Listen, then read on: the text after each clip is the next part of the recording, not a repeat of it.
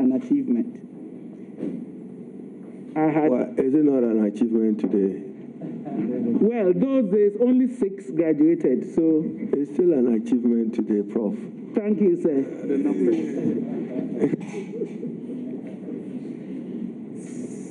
So, I spent some time helping to set up the legal department of the prison service while I had enrolled at the Ghana School of Law.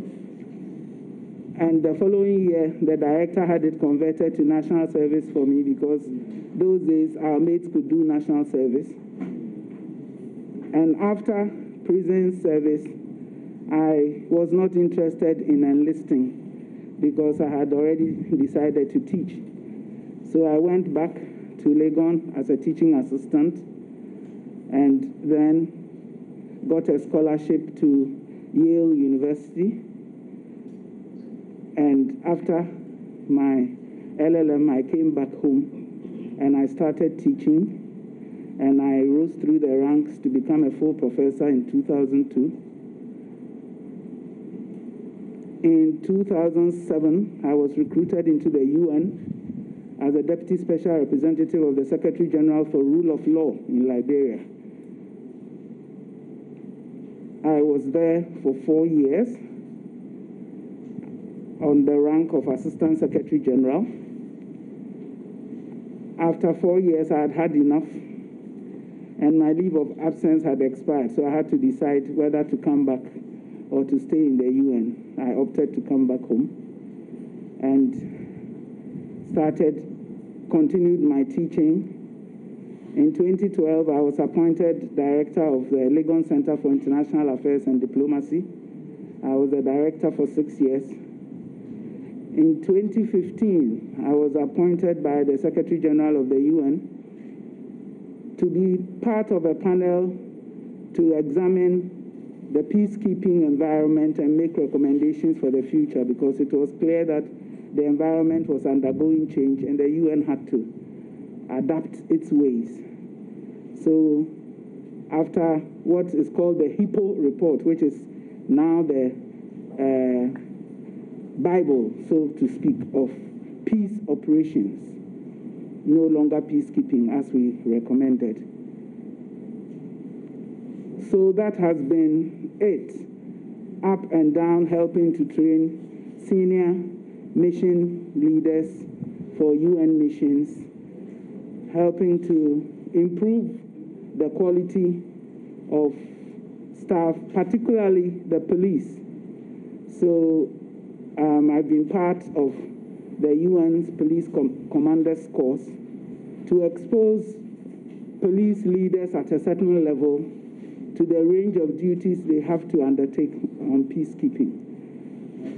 So, Mr. Chairman, in 2018, July 2018, I retired.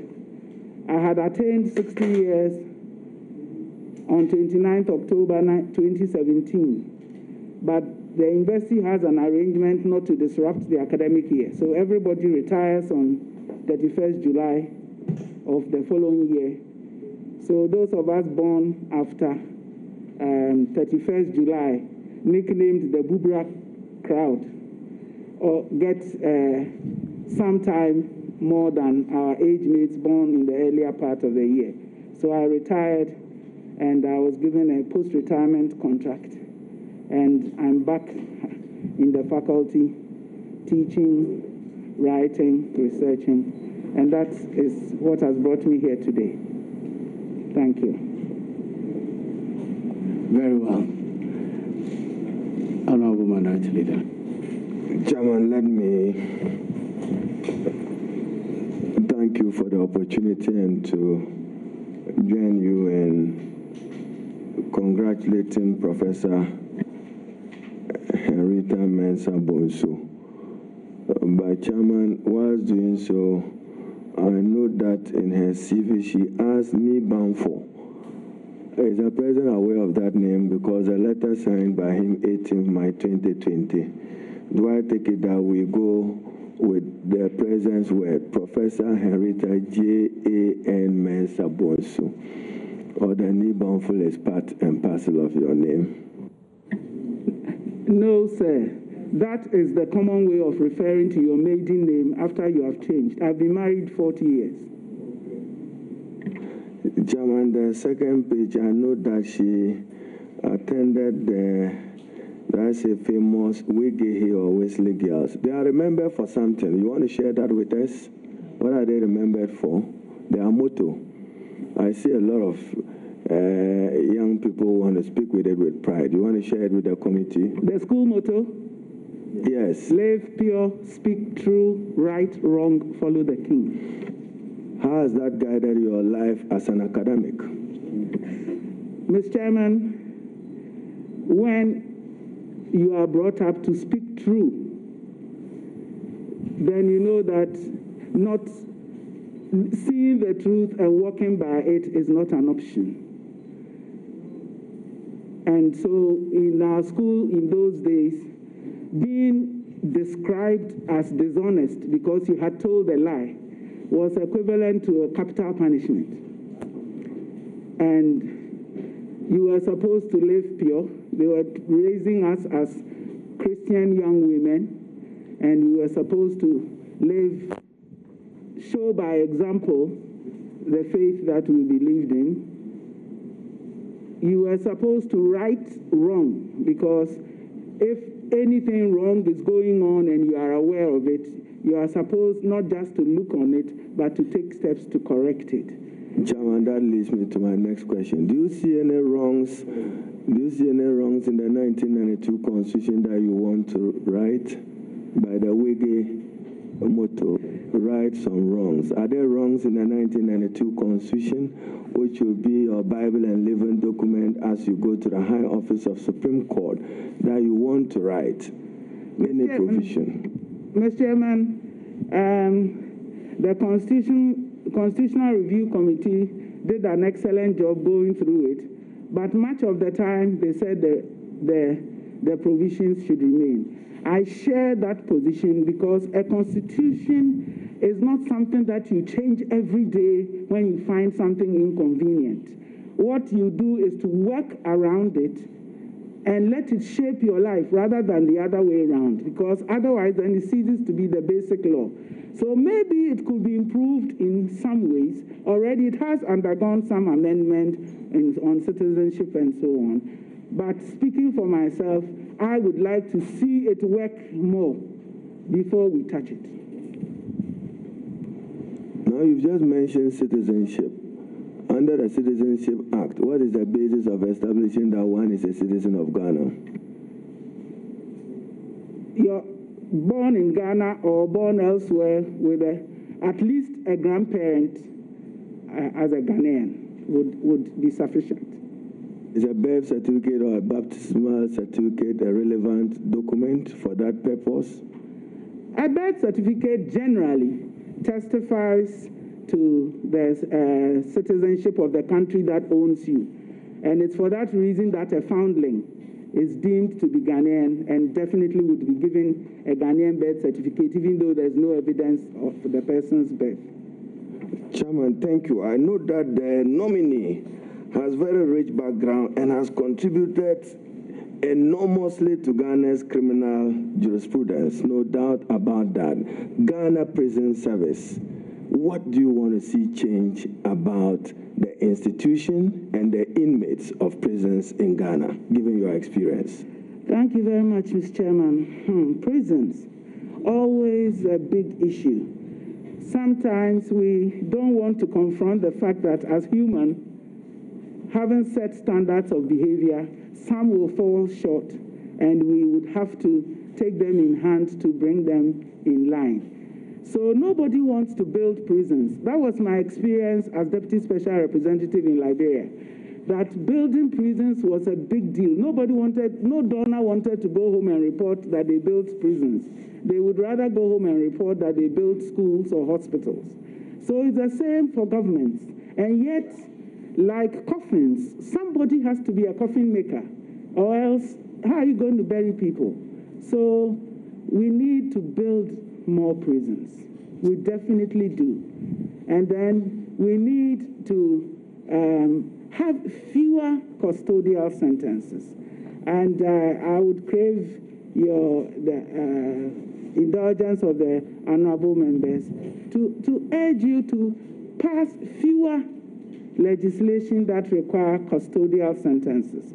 Now, this means that we have to work on the alternative sentences, community service. It's always a touchy issue, believe it or not, because when a crime is committed, there are various interests, and people don't want to think that people who have hurt them have got off lightly. And yet, we cannot keep this on. Once on a trip to Nsawan prison, a busload of prisoners came from the courts. They were all young men between the ages of 18 and 25. And I said, this is the flower of Ghana youth. After they've spent so long here, they'll be of no more use to us.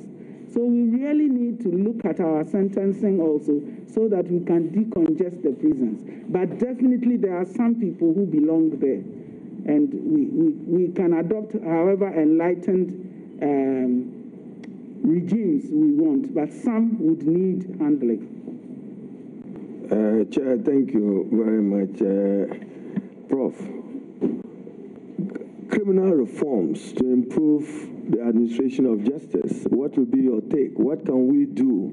The slow, tortuous, cumbersome trial process, justice delayed, they say is justice denied. What will you see change in our criminal administration system? Thank you very much. Sometimes some of the delay is built in, and some you'd say quote and unquote man-made. Because when people have confronted the state and are in trouble with the state, you want to make sure that they've had every chance to make their case. We have a presumption of innocence.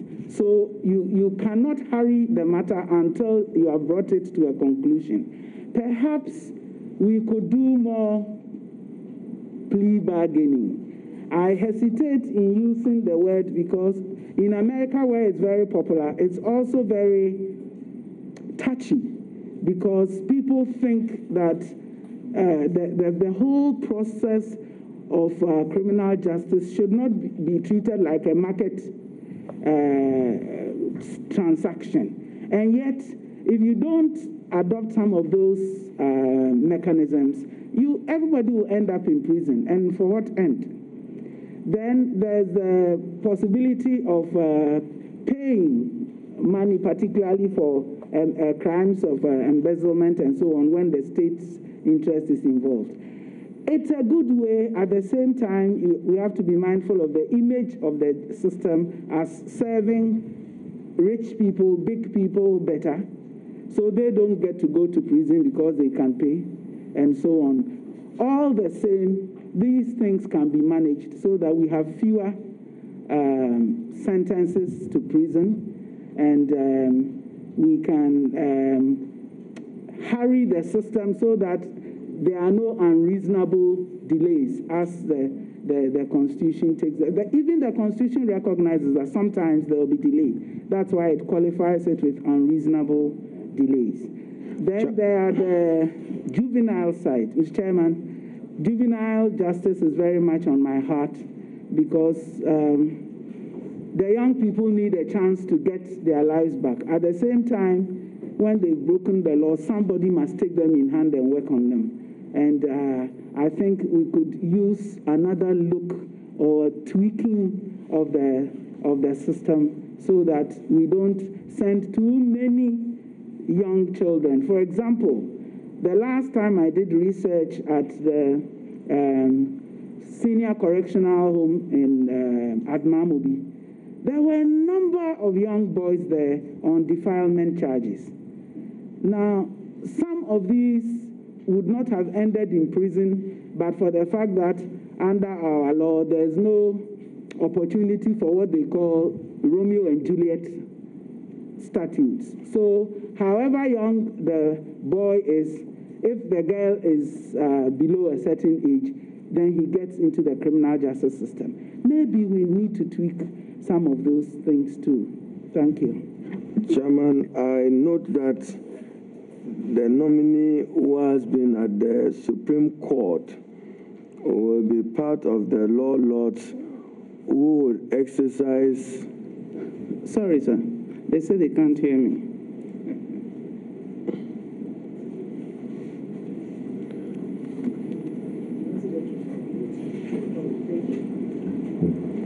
Prof, are you okay? I am, sir. Thank you. They said they couldn't hear me, sir. I wish I could share how uncomfortable or discomforting it is to have this COVID. Where are you from? Chairman, the nominee will join respected Superior Court judges at the highest court of our land, and you will be exercising appellate, supervisory, and exclusively the interpretation role of the Supreme Court. Criminal matters will be referred to you at the highest court. Elucidate on it. Why in Ghana, why is the burden of proof based on proof beyond reasonable doubt and not proof beyond shadow of doubt? Thank you, Mr. Chairman. The burden of proof is proof beyond reasonable doubt, because otherwise you would not be able to prove anything. Proof beyond the shadow of a doubt is a level of certainty, a degree of certainty, which will be difficult to establish. I believe that proof beyond reasonable doubt is a fair standard for both parties. After all, in civil cases, we only need a balance of probabilities. So when you are proving beyond reasonable doubt, you are at least making sure that the penalties that will be imposed have been earned. In the criminal justice arena, we have all kinds of interests. It's not just the victim and the perpetrator. It's the state, it's the public. Indeed, Mr. Chairman, when you hear that a particularly heinous crime has been committed in Azerbaijan, you can get upset in your home. So there are all these interests, and yet people must not be punished until it has been shown that they have earned it. So I believe that it would be an unreasonable burden on the prosecution to insist that there should be proof beyond a shadow of a doubt. Coupled with this proof beyond reasonable doubt is also the presumption that when there's doubt, it must be resolved in favor of the accused. I think between the two, a fair job can be done. Chairman, may I now, if the nominee has a copy of the Constitution, should Parliament approve of your nomination, you would subscribe to what is referred to as the judicial oath. And I'm just paraphrasing part of it. And with Chairman's permission, I quote, "I will truly and faithfully perform the functions of my office without fear or favor, affection or ill will, and that I will at all times uphold, preserve, protect, and defend the Constitution and the laws of the Republic of Ghana." How do you intend to cruise with these words as a justice of the Superior Court of Ghana? Mr. Chairman, thank you very much. Generally speaking, I am a very fair-minded person. I keep an open mind about people, and I'm broad-minded enough to accept new ideas if it turns out that the ideas are worth accepting. When you are dealing with justice, the people in your hands are vulnerable, and so you must understand that they are individuals facing the might of the state. And therefore, you should not take out any personal feelings that would prejudice their case. You have to be clinical about it, and that is what we try to teach students every day, that the law, in applying the law, you cannot form an emotional bond and do the wrong thing. You have to be clinical about it. And so, without fear or favor, affection or ill will, I interpret to be as clinical about it as possible, so that your personal feelings don't intrude. You have not been hired to perform those personal things. You are working on behalf of a people, on behalf of the state, and that is what should happen. Thank you. Chairman, may I refer the nominee to Article 122 of the 1992 Constitution, and probably just to learn from her, criminal contempt, and Parliament wanting to exercise under contempt of Parliament, educate us on it. When Parliament says that it wants to charge somebody for contempt, related to contempt within the practice within the judicial system of Ghana, and then just make a comment on Article 122, contempt of Parliament. What can Parliament do and not do relative to contempt? Thank you very much. The institutions of state have to be protected against conduct that undermines their standing, because they exist for the general good. It is a subversion of the general good when the institutions are attacked such that their purpose and worth and so on are undermined. The same goes for Parliament as for the courts, because for many people, the courts remain the last hope. And it is not good if people undermine the efficacy of the judicial system and so on. Then what are you leaving them with but self-help, which nobody wants? I know that Parliament has this opportunity, but Article 1253 also talks about the judicial power vesting in the judiciary. And so any exercise of power that amounts to judicial power may be crossing the separation of powers line. Chairman, thank you very much. I note again that the nominee has some writings. Ghana Police Service.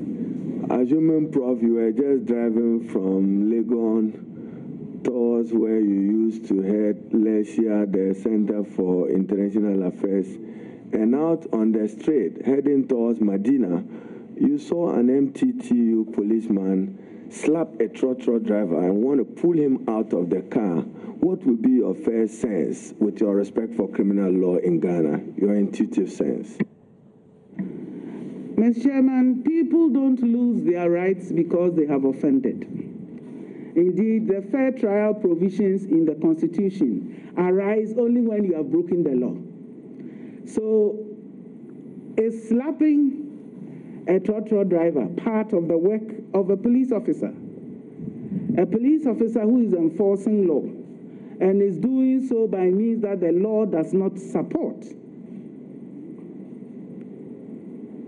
has to pay a price for it. They know the ways in which they can do their work. They know the powers of arrest they have. None of those would permit that kind of slapping. So the law gives you a chance with all kinds of powers to be able to do your work. But when you exceed those powers, then you must be taken to task. I would not confront an angry policeman and get a slap and apology later, but I would definitely contact somebody in the police hierarchy and make a complaint. Thank you very much, Prof. Article 127, within the context of the principle of separation of powers, we have the three co-equal arms of government. Do you conceive of the judiciary of Ghana as financially independent and autonomous within the meaning of Article 1271 of the Constitution? You may refer to it. Thank you very much, Mr. Chairman. It's always a thorny issue when the resources of the country are controlled by the executive, and the legislature has the power of the purse, and the judiciary needs money to function. But I think there's a reasonable control to enable the judiciary to, by and large, stay independent. No money can be spent without Parliament's approval. So that in itself operates as a check on the executive.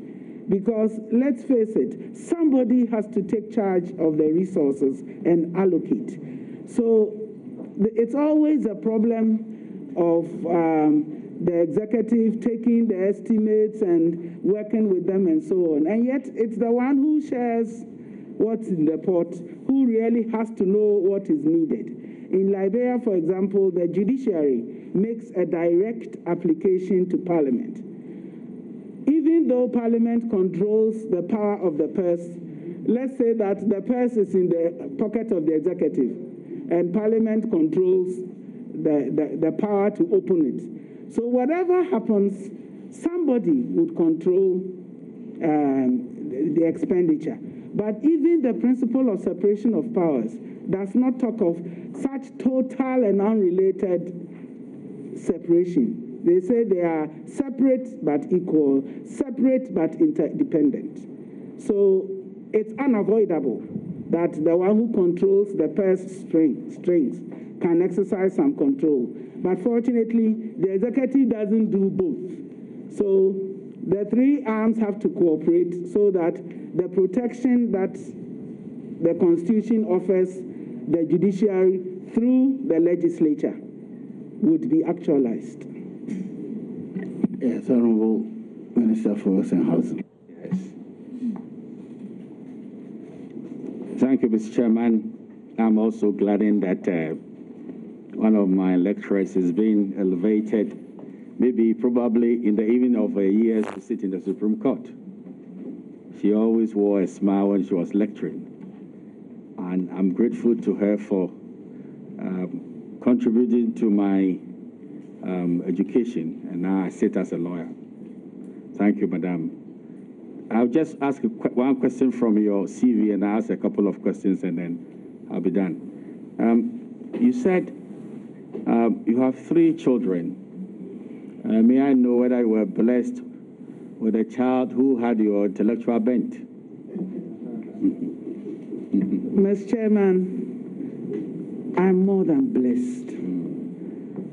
My 3 daughters, 2 of whom are here. The third one could not be here because she has an online meeting with her university. She's reading for her PhD at Oxford. Oh. And she has a meeting with the university today, so she could not be here. Yes. But the 3 of them are doing very well. 2 are lawyers,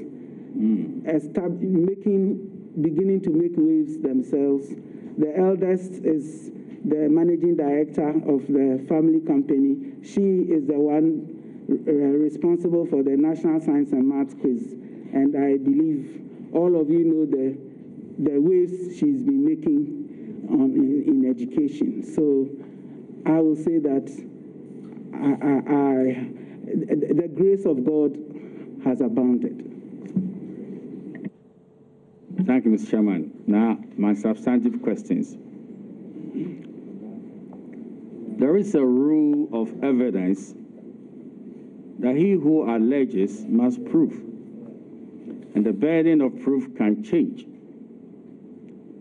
In the presidential election petition, it was the Electoral Commissioner, Dr. Farijan, who declared President Mahama, based on the constitutional arithmetic, that he had 50 plus 1 of the votes cast, and ergo the president-elect of the Republic of Ghana. Some jurists believe that the burden of proof should have been on Dr. Farijan, the declarant of the results, who should have proved to the Supreme Court how he arrived at 50 plus 1. And this would have curtailed 8 months of laborious trial. What is your view on the burden of proof, the presidential election petition? Thank you, Mr. Chairman. While I understand why you would take that position, some things are easier to prove than others. And a person who is alleging that his rights have been infringed is the one who has to show how the right has been infringed. And then the processes can continue. If you reverse the burden, then anybody, I'm not just thinking of the presidential petition, but anybody can make an allegation and then call upon you to prove. That is why even in the law of torts, the evidentiary rule about the case speaking for itself, res ipsa loquitur, is an exception to the rule. So maybe with more experience, we should be able to determine that in such a situation, it's a res ipsa situation. But if you had no basis for complaining about the computation, you wouldn't have gone to court. So surely there's nothing wrong with you being called upon to prove how you came by that position, so that the person against whom you are alleging improper conduct or indolence or dishonesty would then have a chance to answer. So I can understand why you would say that, but I think all things considered, we are better off leaving things as they are. Thank you, Mr. Chairman. Yesterday, I asked a very interesting question on the review jurisdiction of the Supreme Court. And I think being a lecturer and with a very elastic mind, I might want to ask this question again, because I have a view different from the answer I got. Relating to the review jurisdiction of the Supreme Court, it is the position of some jurists that the 7 judges who will sit on the case should not include the original 5 justices who dealt with the case at the first instance. The reason is that the 5 justices who originally sat on the case always take the position that we have made up our minds. Don't disturb us with the facts. Do you share this view that the 7 new justices should review the case? And if not, why not? It is not, thank you, Mr. Chairman. It's not a pseudo-appellate jurisdiction. And for that reason, it must be protected. It is a good mechanism to get them to take another look. And the practice has been to add people who were not originally part of the panel. You cannot assume that those who first heard the case were in the wrong, and that a completely different panel would judge differently. We have to have some assurance that when the Supreme Court has given a decision, it is final. So yes, there is the power of review. Yes, you can ask for a review, but the process cannot go on endlessly. My final question, Mr. Chairman. Prof, do you consider the Constitution as a political document, which will mean that where you are going to sit and remain there for about some 7 years, you'll be handing down decisions of serious political ramifications? Thank you very much, Mr. Chairman. To the extent that the constitutional provisions have been negotiated, they represent a political negotiation of what the rules going forward should be. In life, everything is political, even what you hand your children to eat. It is partisan politics that we usually take issue with. But the essence of having a constitution is that it better guarantees the right of the individual as the different organs of government stay within the space that they've been allocated, and so the individual is the better off for it. It sets out how we may do things, how we may not do things, what our entitlements are. It guarantees our rights. It doesn't even grant them, because rights, we say, precede, are inherent in being human. So it is a political document. You can't get away from that.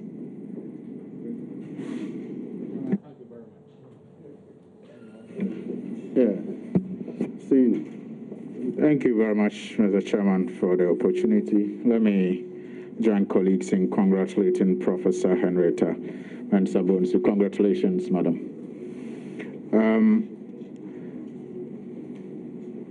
First of all, I want to find out from you if you, I'm sure you have publications before the nomination of Madam Jane Mensa to become the Electoral Commissioner suggested that you were considered for that post. Have you ever been approached for the post of Electoral Commissioner by anyone close to the appointing authority or the appointing authorities themselves?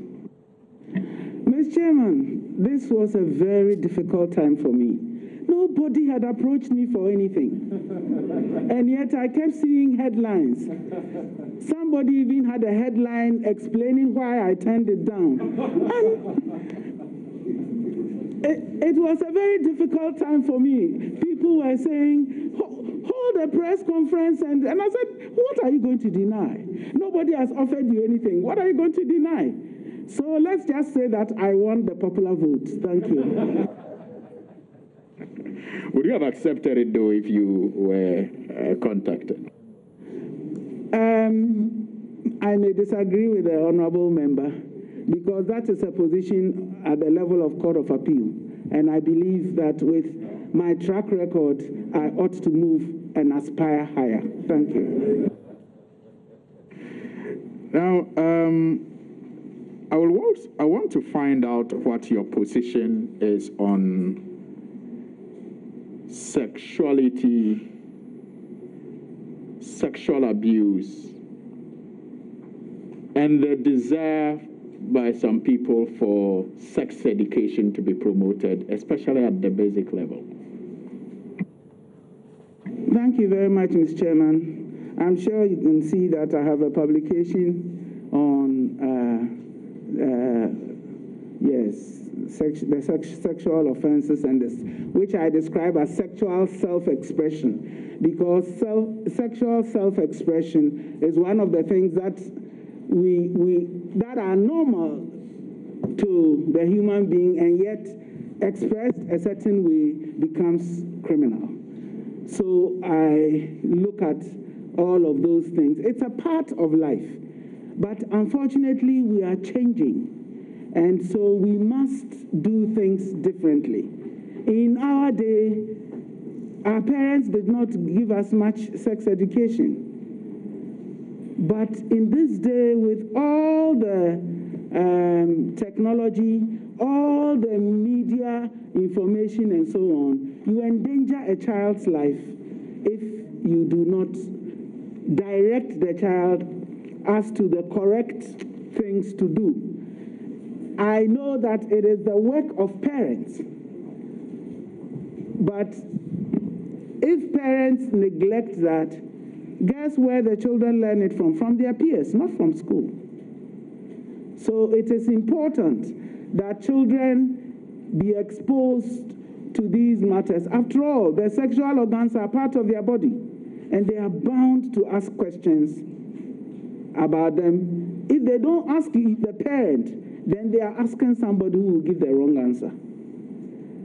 So I think parents should step up to the plate, so that if whatever is offered in school would be in addition to what the parents have taught them, because there are issues of morality as well. And you cannot leave your children to be guided by somebody else's morals. I was hoping that your answer will not be directed to the domestic, but because of the publication that I have come across, you will situate the answer within the context of our laws and perhaps how we can ensure a balance between the need, for example, to punish sexual abuse and also not to expose our children or our society that much to sexuality, even as we desire or hope to get our young ones sexually aware of who they are and what they can do. Unfortunately, Mr. Chairman, there are sexual predators, and there's nothing you can do about that. And sexual predators tend to reoffend. It is one of those recidivist crimes. People don't change. And so you must protect the young ones. And a lot of the time, they manage to get their victims not to complain and so on, with threats of you will die and so on. If you have given your child the necessary exposure and education, they will know that they won't die, that somebody is abusing their innocence. In my article, I talk about even our housing arrangements. It was common when I was growing up that in a household and in a compound house, if a young bachelor came to stay in the house, it was common for a parent to assign one of the daughters to help this person fetch water and do the kinds of things that in those households women do, so that they would support this young man. Often this young man would be a teacher who had come into the village or something like that. It was done. But look what has happened now. Again, in our traditional setup, our roles are very gendered. Men deal with men, women deal with women. Then we move to the city when those things don't happen anymore. Then you have serious situations that you must deal with.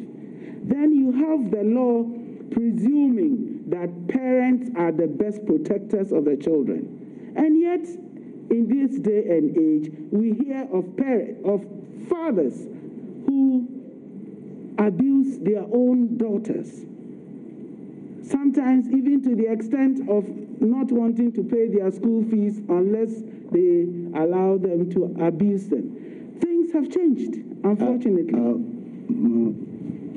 Prof, some mothers are now offering to marry their sons, so it's not one way.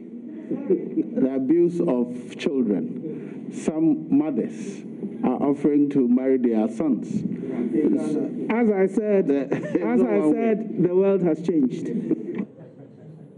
Chama, is this in Ghana? In Uganda. Okay, not Ghana. Prof. All right. Prof, let me... I listened to you on a radio station once, and it was a personality profile interview, and you said something that touched me. It had to do with your choice to abandon law practice so you could take care of your children and your home and be a good wife, as you put it. Now, there seemed to be a certain misconception about feminism and what it seeks to do for women.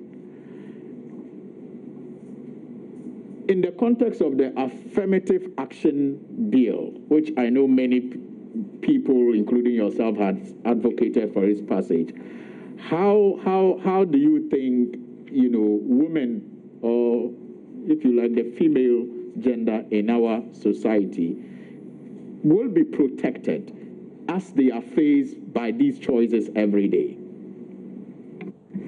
Thank you, Mr. Chairman. Let me take the opportunity to correct an impression.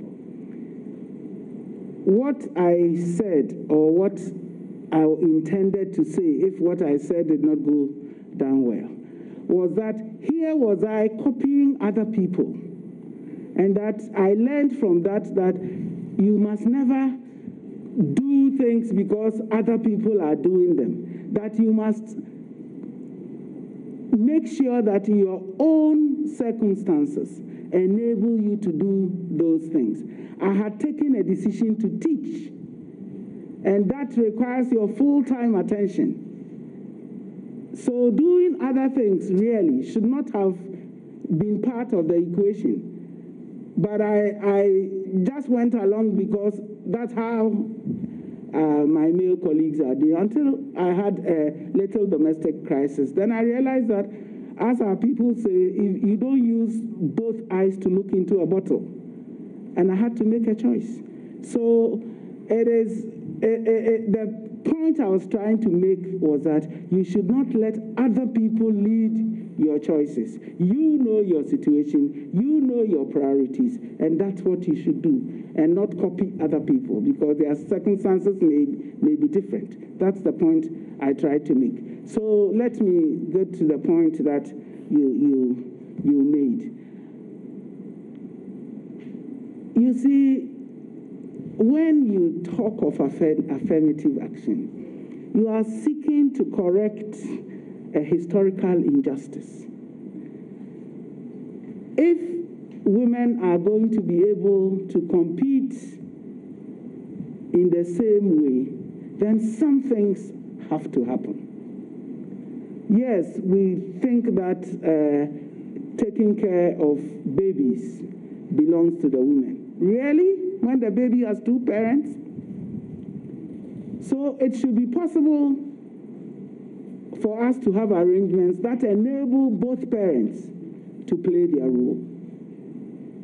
We have inherited images from our mothers and grandmothers who were stay-at-home wives. There's a whole lot they can do that somebody like me having to report to class to teach will not be available to do. And the system must support young women to be able to do these things. After all, the children are the next generation of citizens, aren't they? And so why should it be just the burden of the woman and not the burden of society? So you are just trying to give people a leg up so that they will be able to carry on from there. Sometimes some decisions are made and you know that this decision was made by a man. How is that? Somebody, not too long ago, somebody was doing online training for something. And the person was doing it at 10 o'clock on a Sunday morning. Excuse me, real mothers have things to do on Sunday mornings. Or people who, ministers and so on, who drag services well into the afternoon. Children have to eat. So your young mothers are disadvantaged. It's those kinds of things that we have to be aware of. That some things sound ordinary because our circumstances are different. But when you pitch it against what some people have to do, then you find that it's inequitable. Right. Thank you. Let's move away from there and look at another national assignment that you were called upon to perform recently, the Ayawaso West Wagon by-elections and the attendant violence that we witnessed. Your report was highly commended by many institutions and many well-meaning Ghanaians. And I also will want to say that it was a good job by, what I was able to go through. But the government white paper and the implementation of some of your recommendations seem to have watered down perhaps what your far-reaching recommendations intended to achieve. Will you say it's an anticlimax, or it's a disappointment for you, given the effort you may have put into your work as members of the commission?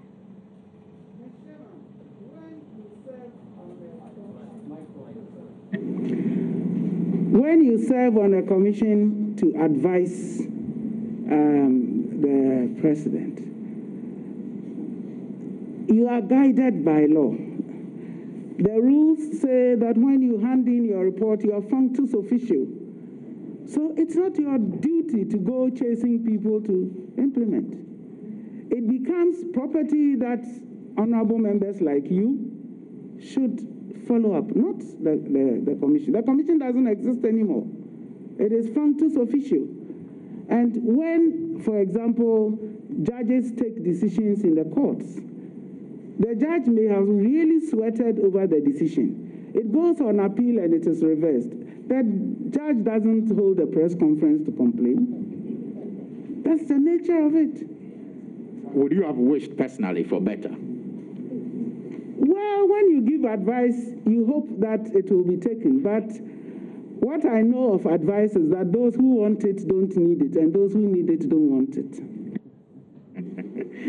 That's interesting. Maybe if I still have time, I also noticed that you were nominated by Ghana and supported even by ECOWAS for the Judge A list of the International Criminal Court. Unfortunately, the vote didn't go your way. Have you always wanted this, to be a judge?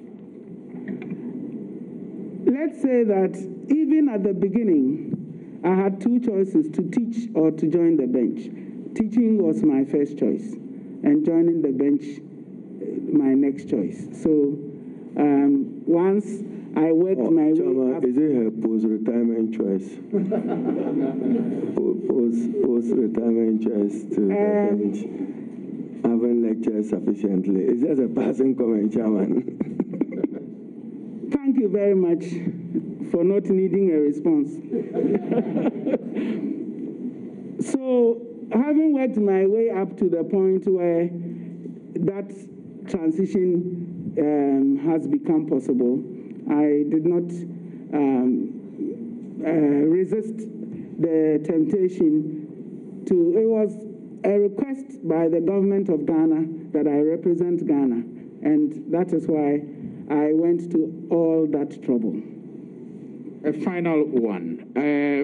Article 128(4) of the 1992 Constitution states, and with the permission of Chairman, I quote, "A person shall not be qualified for appointment as a justice of the Supreme Court unless he is of high moral character and proven integrity and is of not less than 15 years standing as a lawyer."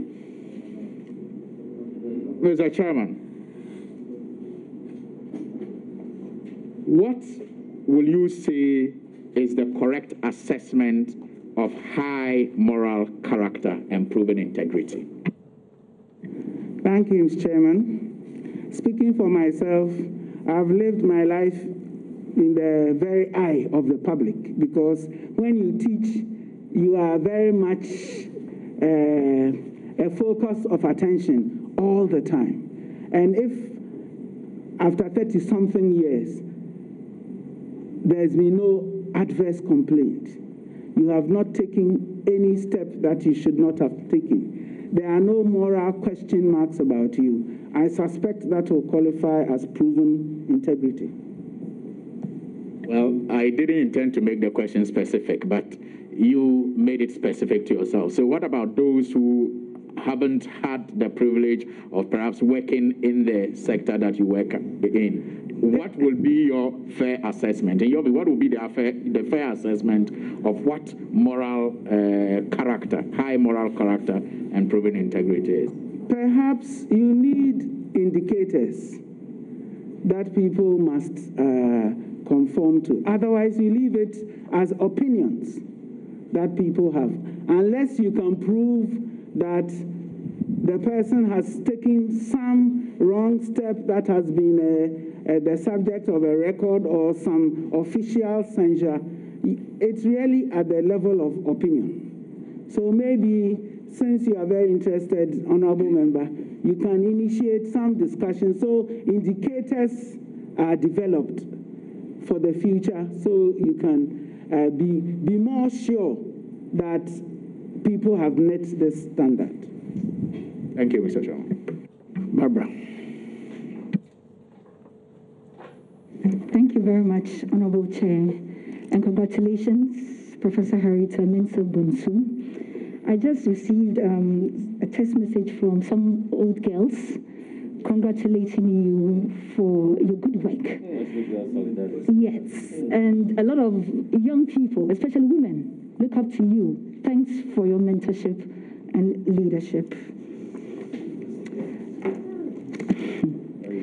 Lecturing law is not equal to sitting as a judge who determines complex and difficult cases. How will your career as a professor of law help you discharge your duty as a judge of the highest court of the land? Thank you, Chair. Thank you very much.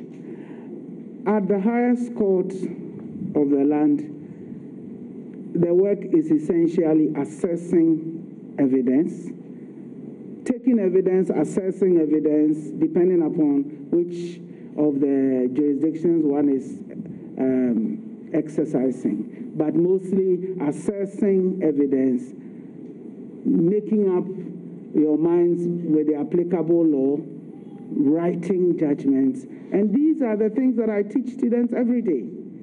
Not to mention the fact that I have chaired quite a number of quasi-judicial bodies on campus and elsewhere.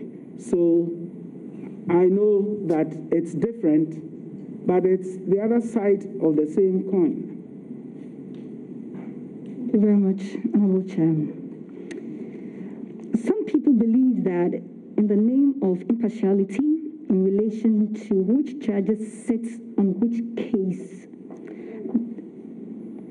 some people believe that in the name of impartiality in relation to which judges sit on which case, the process of empaneling should be automated and devoid of determination by the office of the Chief Justice. Do you share this view? And is it consistent with the constitutional position under Article 1254, which makes the Chief Justice the head of the judiciary regarding administration, adjudication, and supervision? Thank you. Let me say that I know that some things have gone on in the past which have got some mechanisms put in place to, in a sense, take out the Chief Justice's discretion. But we've got to trust somebody sometime. We give somebody a responsibility. There are many people around with different backgrounds. Why do you want to automate? With the kind of background I have in peacekeeping, if there's a case that involves an understanding of peacekeeping, why would you leave it to a machine to take a decision as to who sits on it? So I think there's a certain level of distrust inherent in automate, but it's not for the general good that we should leave such decisions to a machine. Thank you very much. This is quite personal, but you are very special. I mean, being a woman, looking at your achievement, a very successful woman who has kept the family, and looking at your CV, you have achieved so much. Can you share with us one or two of what you've been able to, your secrets over the period, how you've been able to succeed as a woman, a family person, with a successful career?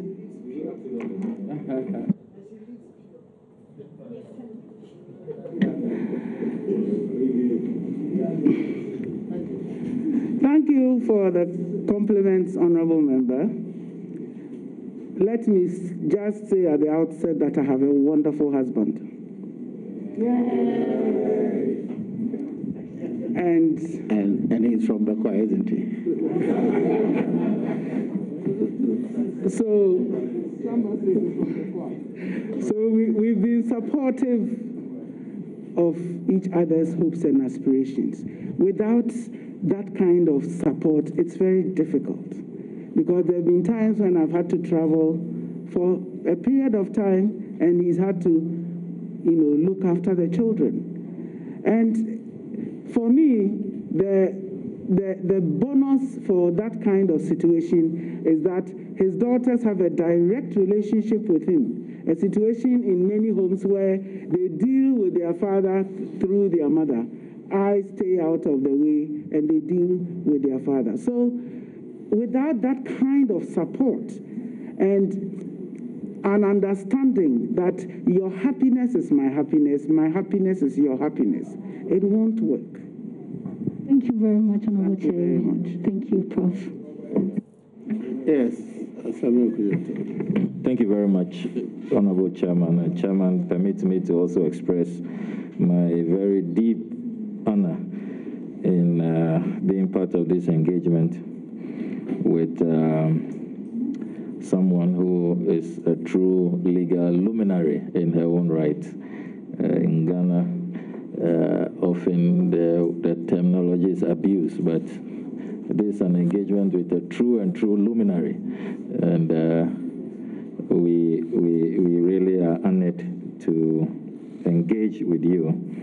I congratulate you most sincerely, and we wish you well when you assume that onerous duty as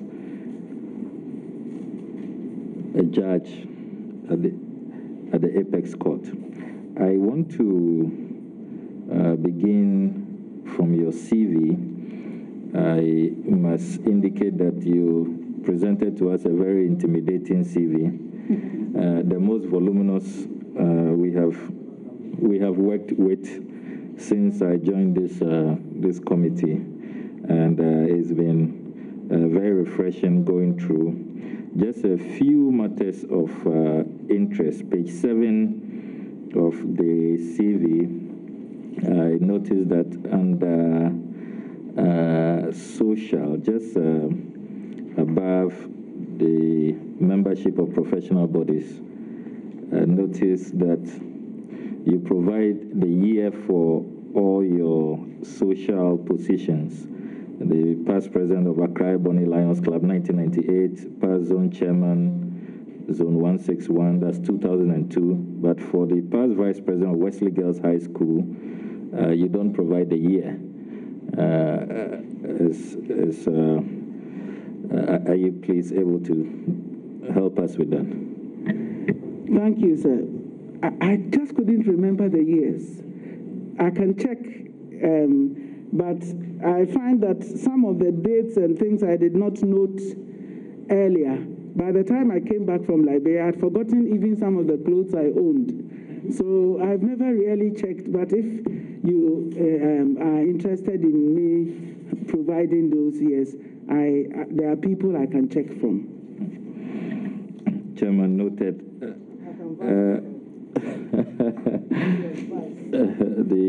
The Honorable Minister for Local Government says she remembers the year she was Vice President.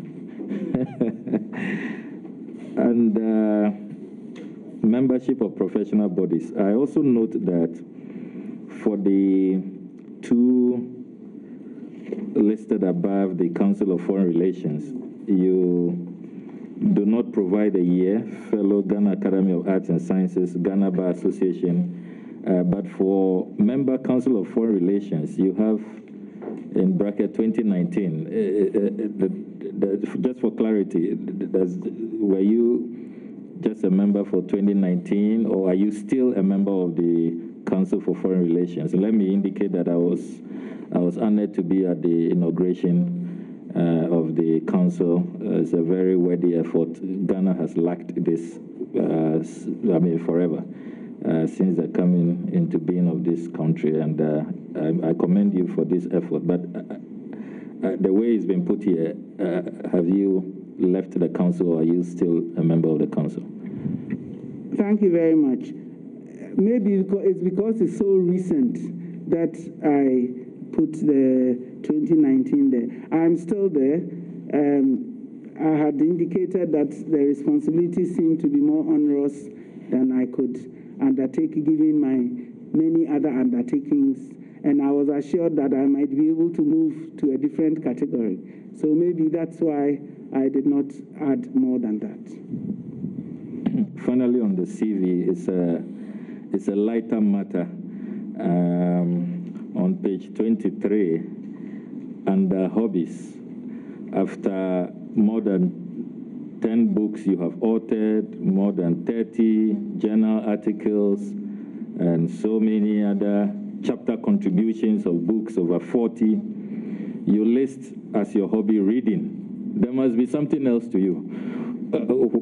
It appears that it's all reading and writing. I don't know if Chairman will accept this hobby, but don't you have another life apart from reading? Mr. Chairman, cookery used to be my hobby, and devising new recipes and so on used to be my hobby.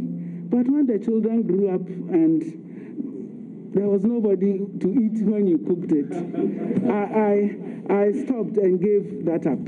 So it is only in reference to the true situation that now all I do is watch Food Network if I have time to see the competitions and the recipes. I once had a dream that I would own a Ghanaian restaurant, but I think it will remain a dream. Very interesting. How lonely it is to grow up, isn't it? I said, very lonely when you grow up, isn't it? Well, growing old is lonely. But fortunately, I had guidance from my mother that it is lonely, so expect it. So you develop new hobbies, you gain other interests. I listen to the radio a lot. I read for pleasure. And I'm okay. When you have done your work well, your grandchildren live with their parents, you see.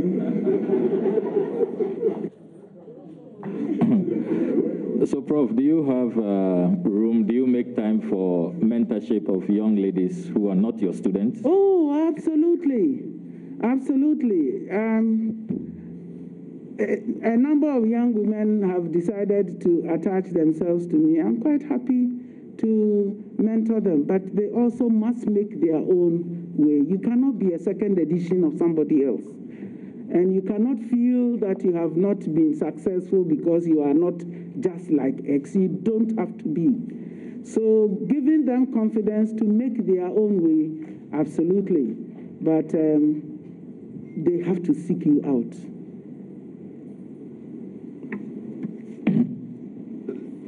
Mr. Chairman, I want to now come to the substantive questions for the distinguished professor.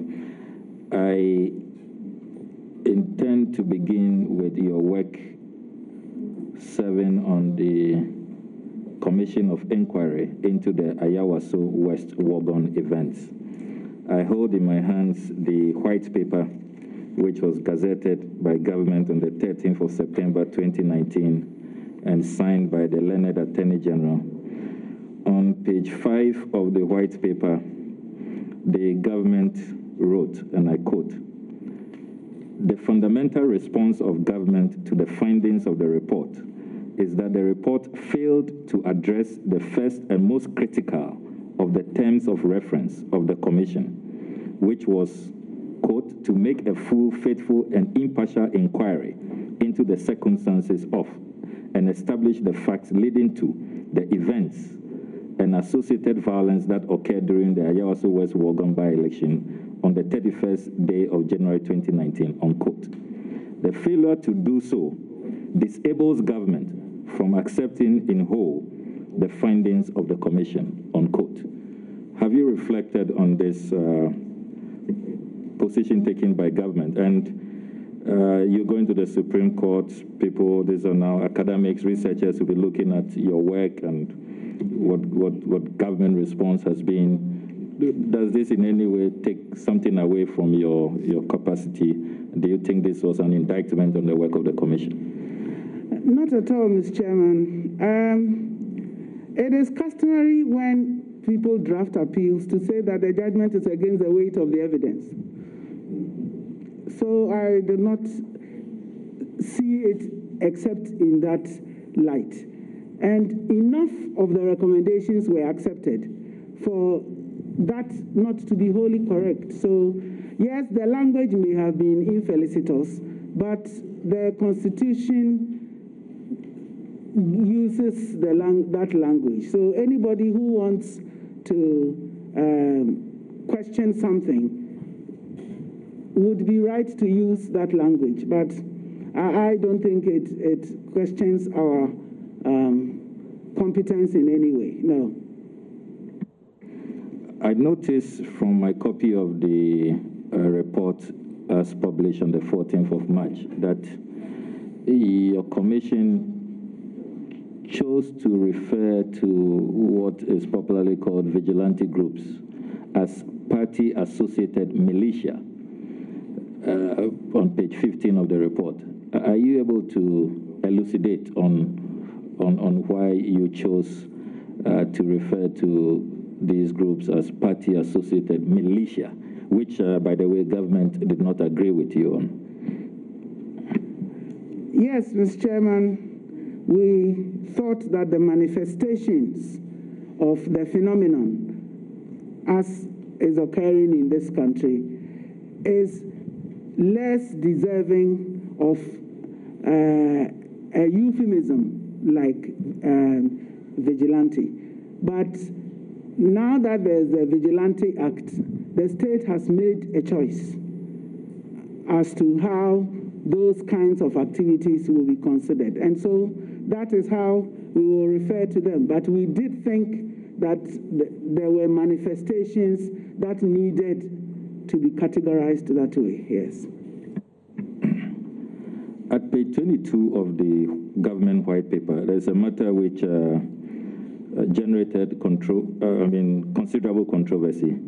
Many people even refer to you as the authority that we should all go for your books and lesson notes, that it would not align with this particular position. I read item number 6.3b, quote, "The government does not accept the Commission's recommendation that Mohammed Suleimana must be prosecuted for the offense of assault, to wit, the slapping of the Honorable Member of Parliament, Mr. Samuel Nate George, on the basis that the Commission, at paragraphs 6.1 and 6.2 on page 55 of the report, accepted the facts which led to the said assault on the Honorable Member of Parliament, Mr. Samuel Nate George, which facts support a valid defense of provocation for the assault." Provocation for the assault.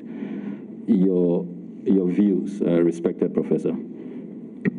I believe I can deliver a lecture or two to straighten that out. So, in other words, the learned Attorney General got it wrong for our records. Is that what you're Maybe saying? they are contemplating making it applicable. I myself have written, not published yet, but I've written on why I think it is inequitable to limit the defense only to when death has been caused. So who knows?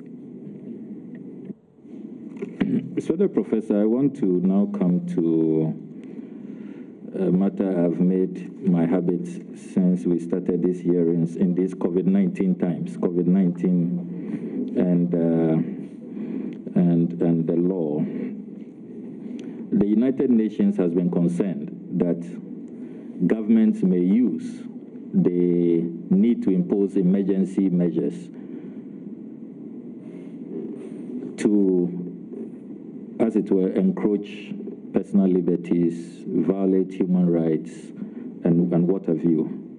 And indeed, the European Council has also issued some guidelines to guide governments in the European Union.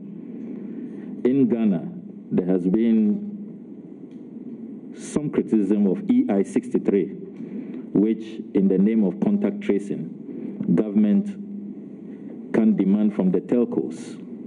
It will be legal for the telcos to provide information on mobile money transactions, bank details, your contact details, and all of that. It's being referred to as the spy EI.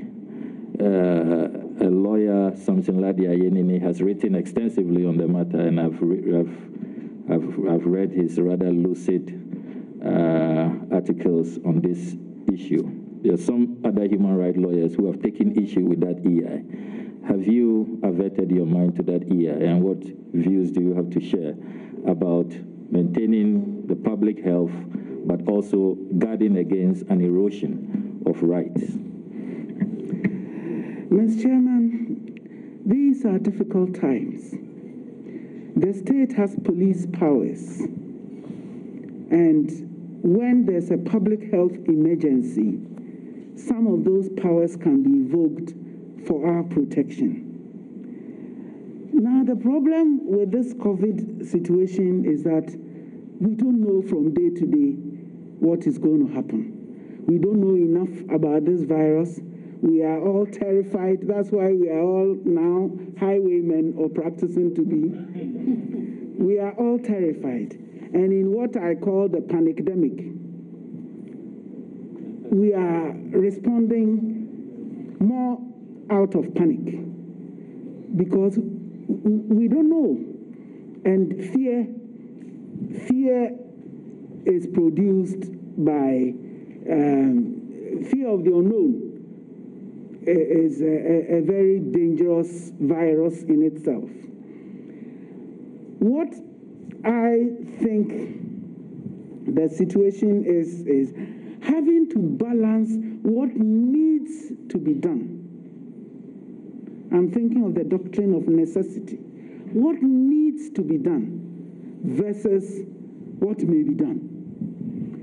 Once governments are sure of how intrusive some of the things they must do would be, we would expect that proportionality would be their guidance standard. The things that they do not need to resort to would not be resorted to. But in the current situation of fear, I'm afraid any check that you try to put will be read as you are a friend of the virus. So it is important that those who are given executive power exercise the power with this appreciation of proportionality. Don't do more than you need to do, because we are having to tell people who we have visited, who we have spoken with, where we've been, and all of that in the name of a public health emergency. It's unavoidable because we don't know enough about the virus. But I should hope that the more certain we are about the virus, or the closer we are to getting treatment, some of these more intrusive and more invasive aspects of the management of it would have to be looked at. Thank you, Professor. Professor, I want to take your view on the... That will be your last one. All right, thank you, Chairman. I would like to know where you stand philosophically on the matter to do with the LGBTQI community. Our laws remain conservative. We remain a very conservative society. I recall Moses Fuamweni's group and the chief imam and religious leaders have reached out to political parties to make sure that in our manifestos for the 2020 campaign, that is expressly stated that we will protect the conservativeness of Ghana and not open our doors to LGBTQI. But others say it's a human rights issue and that we should give in and allow those who have that sexual orientation to legally express themselves accordingly.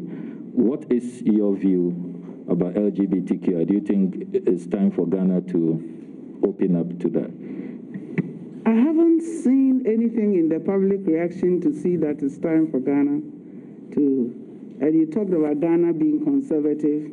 If that's the nature of the society, then conservative cannot be a pejorative word. So you may allow certain kinds of conduct, but you have to understand the sensitivities and the sensibilities of the majority. You need to protect minorities, but not at the expense of majorities. So I would say that in general terms, I would want to see the manifestation of that position before I say something definite in one way or the other. There are lots of things we would love to do. There are some people who are born naturally covetous, but we don't allow them to take everything they want to take. So we need to be guided by the specific situations, and then we can deal with them. But I would not use conservative in the way that you use it. It's not meant to be a pejorative word. But any personal views, Mr. Chairman? Honorable that was your last one. Yes, but it's just for clarity. I didn't quite understand what her personal position is on the matter. I have friends who are gay. I work a lot with people on the international circuit. It should not make a difference. I should not discriminate against them because of their choice. But I also don't approve of people ramming something down my throat because that's what they want. So we need to hold a balance. Okay. No, let me give Jato before I come here. Thank you, Mr. Speaker. And let me also join hands in congratulating Professor Henrietta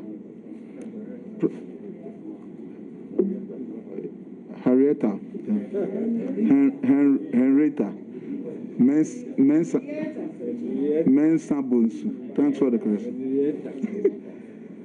Prof, many hold the view that the CJ's administrative, judicial, and financial administration powers impede his judicial functions. Do you also agree with this assertion? And do you agree that we should decouple the administration function of the CJ from the judicial function? The CJ wears many hats. He's both the head of the judiciary and also a justice of the Supreme Court. I don't know how it's going to be possible to give all his administrative duties to somebody else for him to concentrate on being a judge. It's a two-hearted situation, and it has to be managed that way because the head of the institution has to have financial control. It's only in this country that many people don't worry about where their money comes from as long as it comes. And when people are running an organization, they don't even know how, they leave everything to the accountant. No. The head has accountability for both operational and financial matters. So I wouldn't hold with the view that it's too big, it makes you too important. It is an important job. Thank you very much. My next one has to do with the UNICEF report, which states that 21% of Ghanaian aged 5 to 17 years are engaged in child labor. And it went further to say that 14% are engaged in hazardous work. And they explained the hazardous work to be farming and fishing. In our cultural setting, Prof, where we need to follow our parents to farm and the like. And I must admit, it's even affecting the purchase of our cocoa beans. Do you hold the view that following your father or mother to farm during vacations and weekends constitute child labor? Also, learning a second trade constitute a child labor? We should always understand that there's a difference between child socialization and child labor. Child labor tends to be harmful to the child's development. But if you are bringing up a child, the child must be socialized according to your culture and traditions. So you cannot be like some other people who hold other views. When you are growing up in my house, of course you will learn to cook. And you will learn to scrub if you go to Wesley Girls High School. Because you can't live in debt and you must eat. So, socializing the child so that the child can function in your community is part of what it takes to make a Ghanaian. The extreme is when the child is so loaded with work that the child has no opportunity to go to school, or if the child is in school, to even do homework. That is troublesome. But I will not count that as child labor. But when you take them to break rocks and do all kinds of things, that stop them from going to school. In class 6, I was in a school close to the beach around Kolebu. I had a classmate who never came to school on the days when the nets came in. He preferred to go to the beach, help drag the net, and get some free fish. You would find him definitely in school on Tuesdays because there would be no fishing. But other days, depending upon whether the net was coming in or not, that is troublesome because at a certain point in time, it will interfere with a child's education. But we need to grow up as Ghanaians. And until our lives are a little different, we must understand that some people are looking at these. If you look at somebody's culture with a foreigner's eyes, you are bound to see things that are not there. You are bound to think they are not very sensible because they are not like you. But you do not have the end all and be all of what it takes. So we must watch it so that it doesn't interfere with the child's development. It doesn't interfere with the child's growth. It doesn't interfere with the child's opportunities. But we can't raise children who don't know how to do anything. I visit an orphanage at Dodoa as part of my Lion Club's commitments to help the children. I was shocked to find that they don't have a garden, even though they have plenty of land, because they've been taught in school that's child labor. And I said, who taught you that? For you to even have a garden competition as to who can grow the best okra is child labor. Who taught you that? So we must understand that you are raising children in an orphanage to be dependent upon charity when they have plenty of land and could grow some of their food. You know, so we just need to understand that there's a difference between how we raise our children and how others raise their children. But we must be sure that the way we raise them don't take away their future. Thank you, Mr. Chairman. Prof, I want to look at your social humanitarian services, all through, and taking up this appointment where you'll be deprived of your social contact with the general public, because generally judges don't mostly mingle with the general public. How do you balance the two? Yes, I enjoy being a lion, but every time and its place. When I joined the UN, I was advised that I had to stand down my membership because my position was such that I was not to be seen favoring any particular group. And so I stood my membership down for the entire time I was there. I only took it back up when I came home. So every time and its place. Okay, Inilante. Well, thank you very much, Honorable Chairman. And let me also join the chorus in congratulating Professor Henrietta Mensa-Bonsu on her nomination to the enviable office of the Supreme Court. I used to get scared of the name because the first day I met her in 1986, it wasn't a friendly meeting.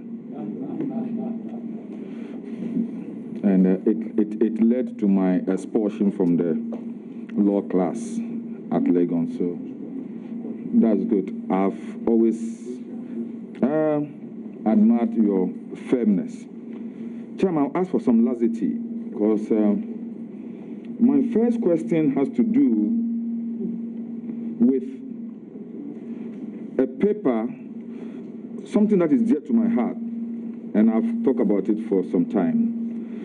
The politics of inclusion and exclusion of traditional authorities in Africa, chiefs and justice administration in Botswana and Ghana.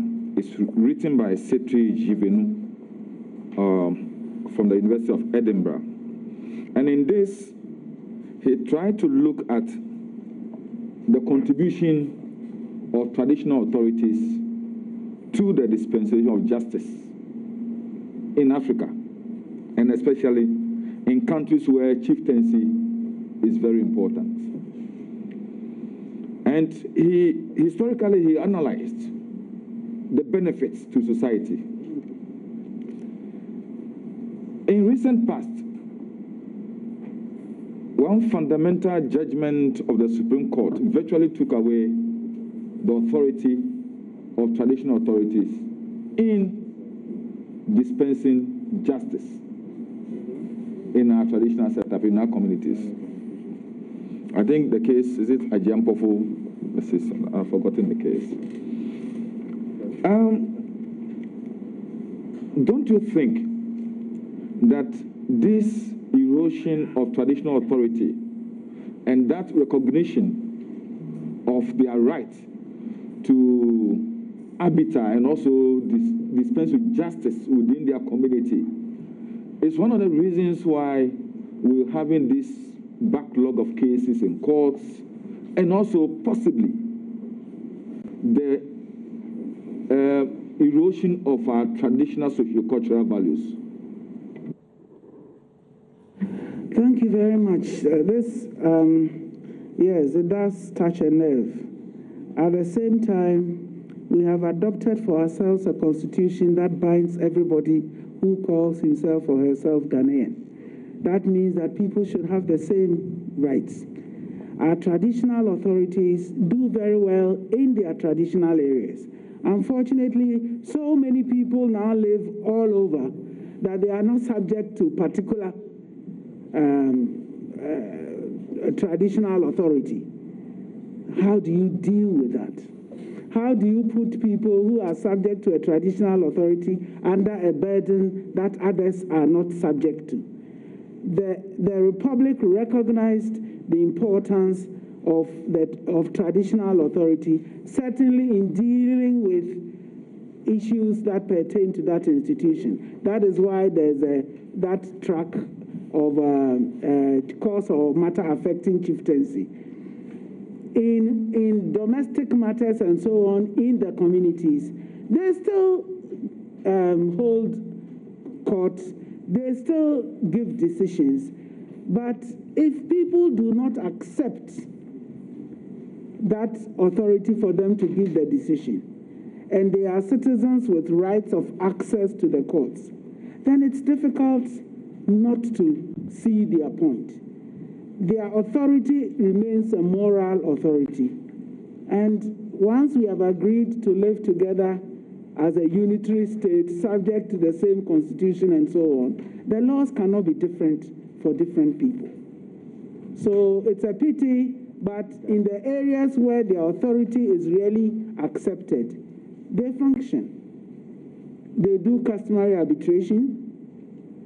The Arbitration Act recognizes that they can do, the ADR Act recognizes that the customary arbitration conducted a certain way is acceptable.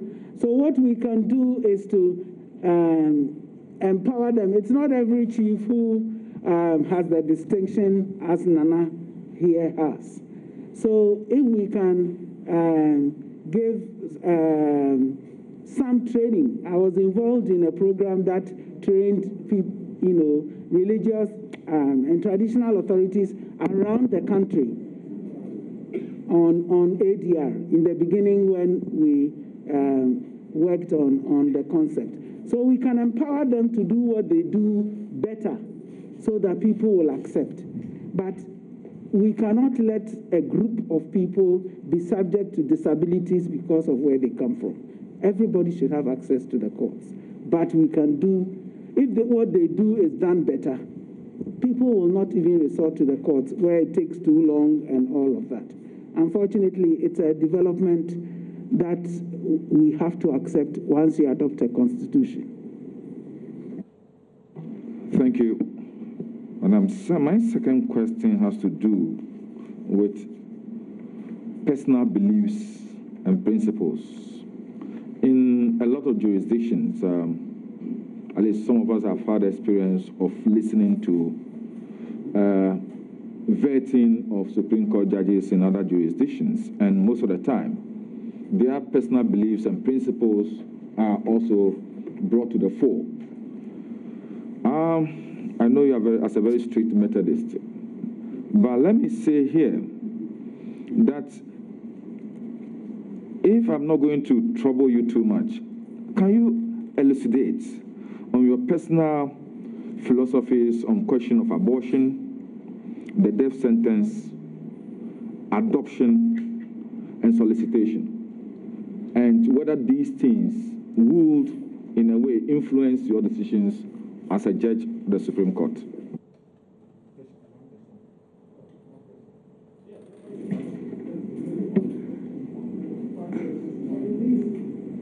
Can we answer?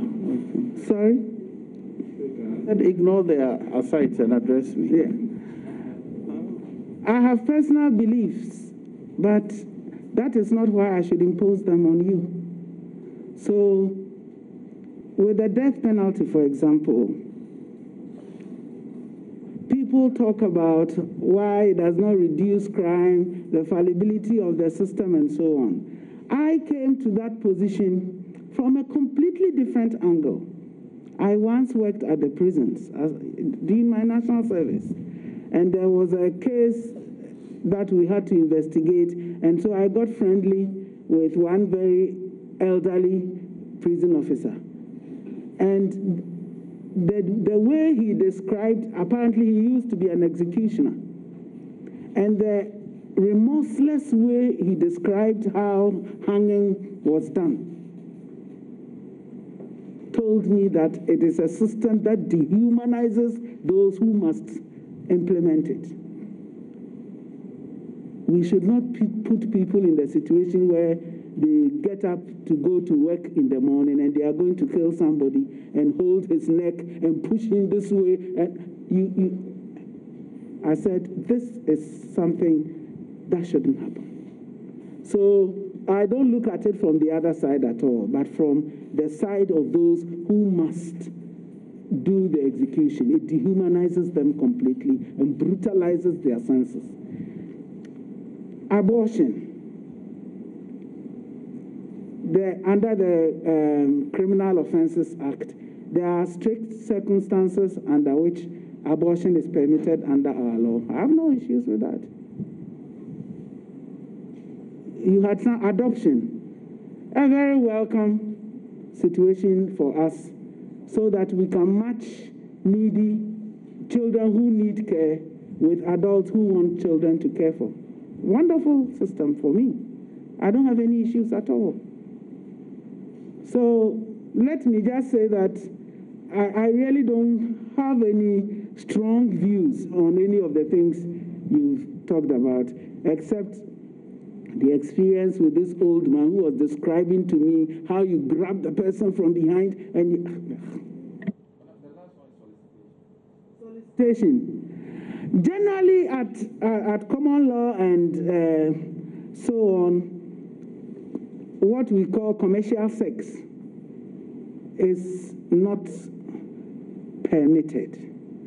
But it is the only offense where only one party gets handled. The seller is dealt with and the buyer is left off the hook. And I have a problem with that. So if we can make both buyer and seller culpable, then, but generally the idea is that the best things in life are free. So you shouldn't sell some things. But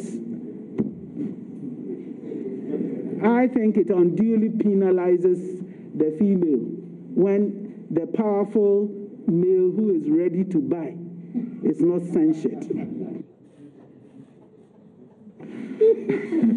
Chairman, Madam, the next one has to do with your experiences across the world.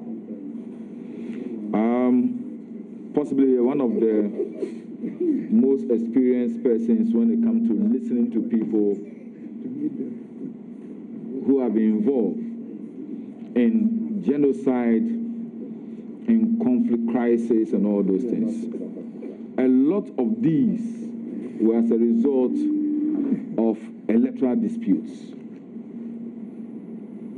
What lessons did you learn in some of these areas? And what advice will you give to this country, Ghana, in order not for us to also fall into that river?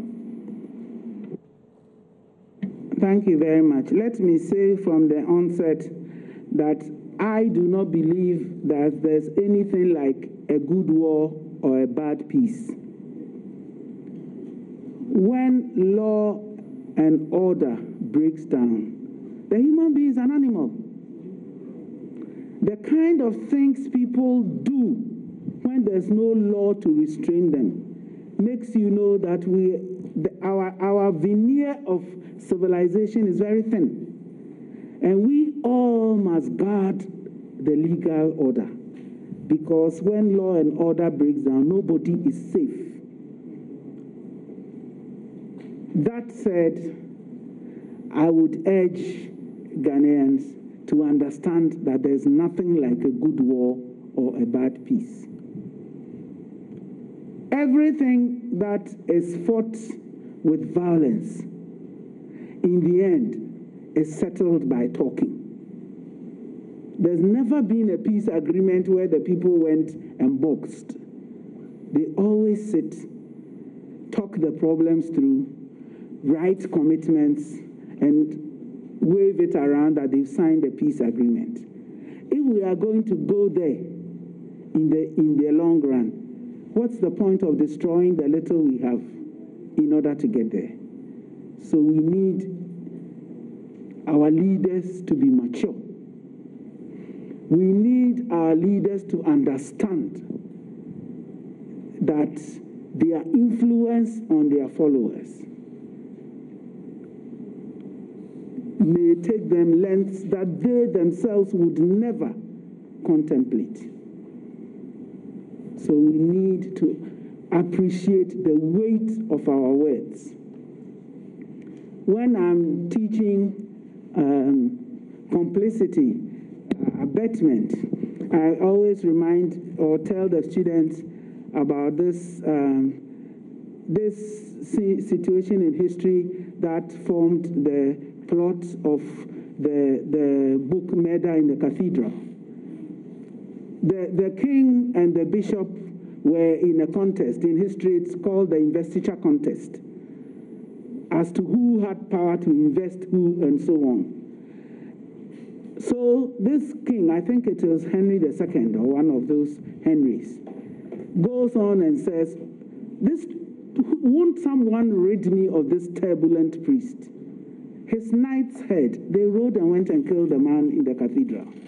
I doubt that when he said, won't somebody rid me of this turbulent priest, he meant that his people should go and kill him. But when your followers are trying to please you, they will anticipate what your every need is and give it.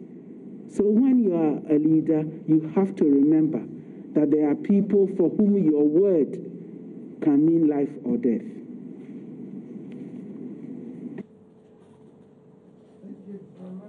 Well, Leland, on the note of life and death, you are done.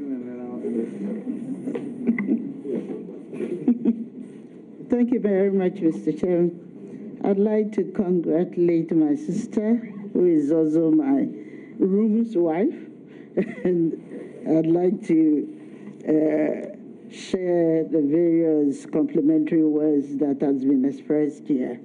And I don't think I'm going to go. I have about 2 questions to ask you. Going through your CV, on page 3, I know that our educational system has been dynamic in a way. I saw in the CV, and the committee served under University of Ghana. There was a committee on preparation for reception of SSS students into the university. I would like you to share with us what actually prompted this kind of committee. Thank you. Thank you. When the country changed its educational system to adopt the SSS system, moved from O-level and A-level, the university had to ready itself to receive a different crop of students. The O-level, A-level system was 7 years. This was going to be 3 years. And so clearly the university had to be ready to receive students a little less prepared than those who had gone through secondary school for 7 years. So we had to plan what the university needed to do. It is from the work of this committee that the 4-year degree program was developed, so that we could handle this group of students who were not like those we had been handling before. Thank you. Mr. Chair, I'd like to find out whether you believe in changing some aspect of our educational system. I'm looking at the way we come out. I think the school system is such that everyone is only geared towards certain profession, instead of looking at the technical aspect of our development. We're only looking at certain aspect of education, which we believe must be, I won't say we believe, I want to seek your view on whether there is a critical need, and at what point in the child's development should we determine which direction or which profession a child should pursue. Thank you.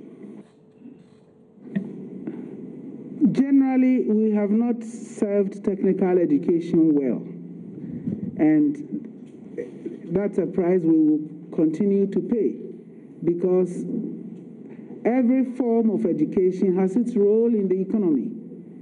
We even set up, those days, we called them polytechnics, and then they were training more art students than technical people. So we need to get our bearings right.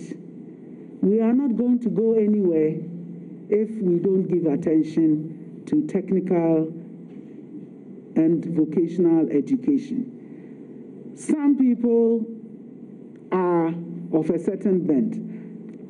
I can't sew to save my life. But some people are earning a living sewing without ever having been formally trained People have different talents. So we must make it possible for those who have those talents to exploit them and also have a good life. But if the economy doesn't open to allow such people to have a good life, then everybody will go where they think they will have a good life. But if you are not well suited to a certain place, you just won't be able to make a success of it. So we need to give attention to those who have those skills and offer opportunities for them to upgrade their skills, so that I know that, at least I don't know if it's still happening, but people were importing workmen from Togo and so on because our people don't finish work well when they've laid tiles and things like that. Can we create opportunity for people with those talents to reach the height of that trade and live the kind of life that we would have lived if they were, whatever profession you want to think of. So we need to give attention, definitely, and to encourage those who have those talents to exploit them instead of trying to be clerks when they would have been fantastic bricklayers. Thank you very much. Looking at your background and your wealth of experience, I find it very interesting, and I think I must ask this question. If you observe a party in your courtroom with a case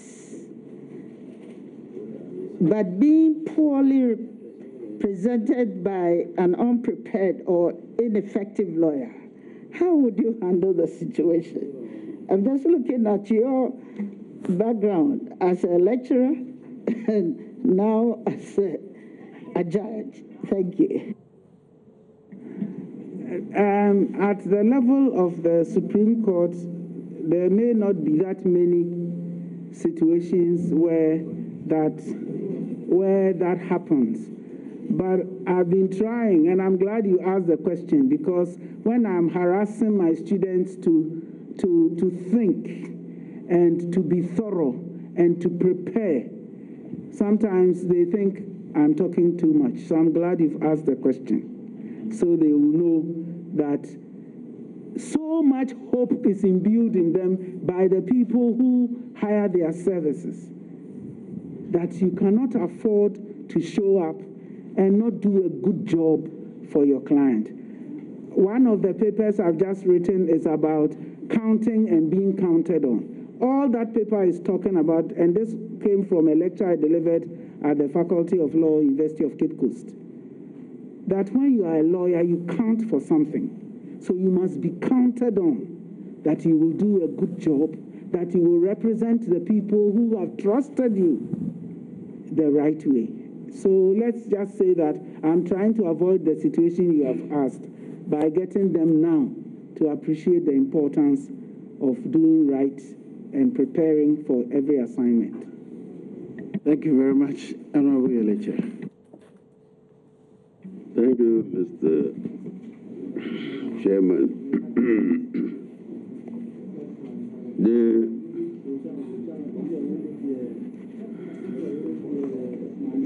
The Leonard White. Chair, don't mind those who are harassing you. Be firm in the chair. Congratulations, Professor H. No, the way the papers were presented is H. John Mensa-Bonsu. H. John Mensa-Bonsu. How do you know him? Congratulations. In the area of peace and conflict resolution, this thesis of your CV is full of experiences, papers you presented on peace. You must be a peaceful woman. But how can we in Ghana get the elements of things that can make the nation peaceful? We already have a National Peace Council. What else should we have in addition to that? Thank you very much, sir. On the international circuit, sir, you'll be surprised how much our peace architecture gets plaudits, because other people don't have a peace council organized in the way ours is.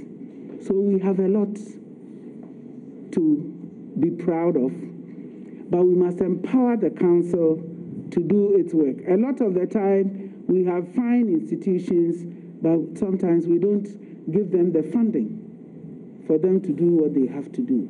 But other people don't have them at all, and they envy us for the council that we have. And the council is doing its best. It has averted all kinds of situations. Because we didn't hear about them, we think they didn't happen. But the council has been doing a lot of work with the little that they are given. So I would say, let us support that peace architecture to be strong so that it can do the work that it has to do. In every society, there are fractious elements.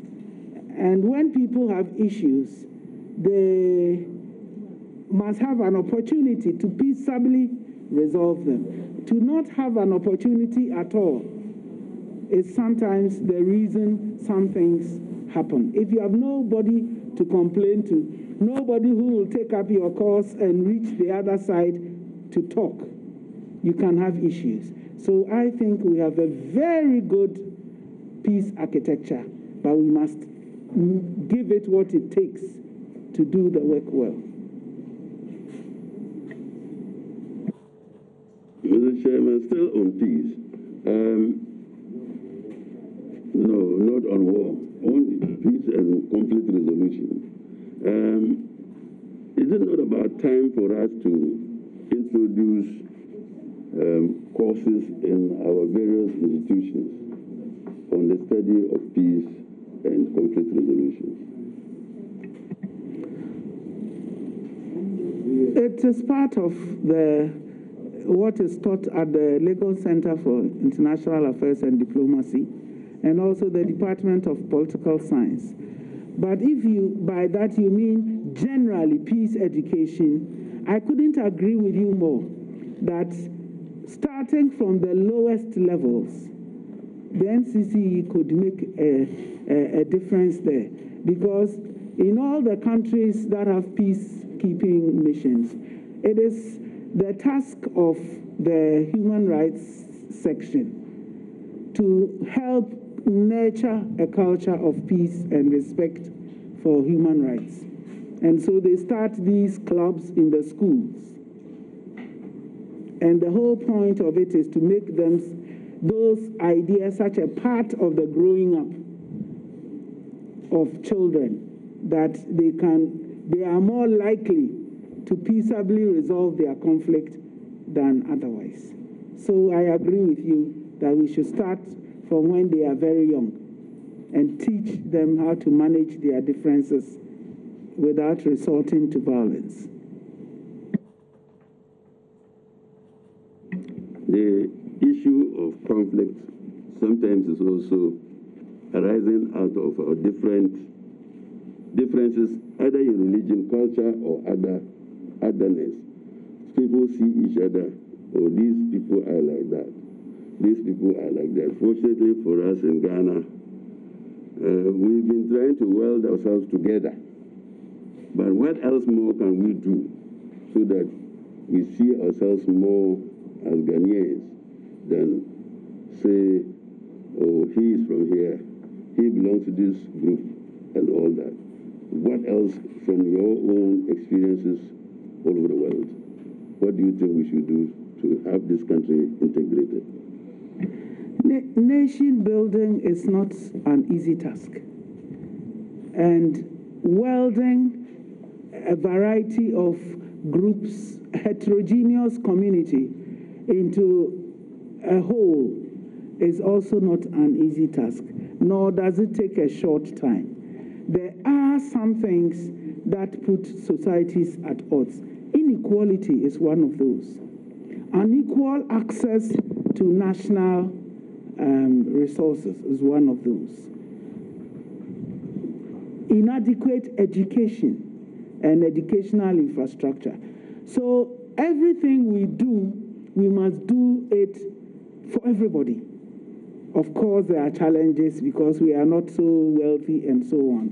But if we can do these things and people put a premium on peace, because with peace they have some things, they will not seek to destroy it. But nothing frustrates a society more than when some people can see others enjoying things they can only dream of. Then they don't think they have a stake in the system. And so when they are destroying it, they don't think they are doing anything wrong.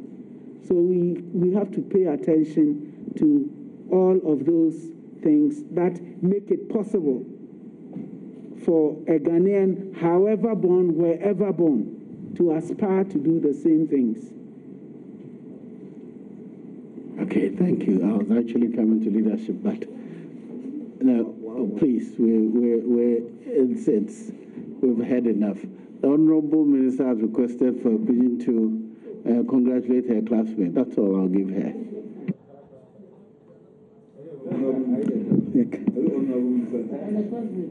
Thank you, Mr. Chairman. Mr. Chairman, I'm not going to ask the nominee a question, but to use this opportunity to congratulate her. She's my classmate from high school, lower six, upper six, all through the 5 years of university.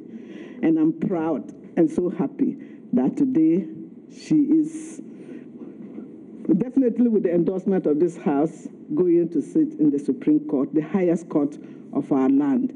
We've also talked about her accomplishments, that there's no doubt that she's a knowledgeable person, she has experience, and she shares this experience. But she also has a very full life in the sense that we don't know about the social side of her. She likes to interact with people. Thank you very much. She has a good relationship with people. Thank you. Mr. Chairman, I'd like to say she will only but enhance the status of the Supreme Court. Live pure, for her. Speak true, right, wrong, follow the king. Is that the Wiggy song? Yes, Honorable Leader. Thank you, Mr. Chairman. Mr. Chairman, I take the opportunity to congratulate the nominee and to say I wanted to look at her CV. I don't know whether it's by her. Page 2 of the CV. On the employment history, she said University of Ghana, July 2018 to October 2017. 2007. As what?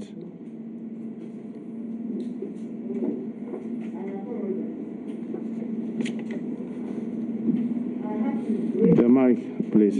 Sorry. I apologize. I had to break my service in the University of Ghana into two so that the UN one would find a place. So I should have indicated that as a lecturer to professor. Okay. And you see that it follows with the United Nations Organization, November 2007 to October 2011. That you didn't tell us what you were doing there. And then virtually similar to the following one, University of Ghana, November 2011 to July 2018. So maybe you could just... Actually, she has explained all that when she was giving us that. I just want to find out, did you retire July 2018? Yes, Honorable Member. In the University of Ghana, in order not to disrupt the academic year, we all retire on 31st July. So those of us born after 31st July of a particular year get to serve till the following 31st July. You would agree that if I had to leave the lecture room on 29th October 2017, some students would have been in trouble.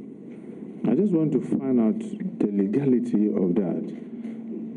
Because they just followed by giving you contract just the following month, which meant that they could have gotten you to retire on the right date and just make sure that 3, 4, 5 months before you retire, they prepare to give you the contract. Because legally, you are supposed to retire at age 60. And everywhere in the public service, 3, 4 months before you retire, they write to you to draw your attention that your date of retirement is due. You think that is not problematic? That is correct, but even the Constitution anticipates that judges can't just walk off the job even when they are retiring. That's why they give them some 6 months to finish their part heads. In an educational institution, it will be unduly disruptive. No, what I'm saying is that in your case, because they knew they were going to give you a contract, if you were just retiring to leave, that would be different. But because you are going to be on contract and they knew, and I don't think that it was after you retired that they anticipated that they were going to give you a contract. Yeah, so once they knew that, they should have just allowed you to retire and then they give you the contract to continue. Sorry, it's not special to me. I know. That is what... that's why I was asking you whether you thought that the arrangement that the universities have it falls on the face of the law.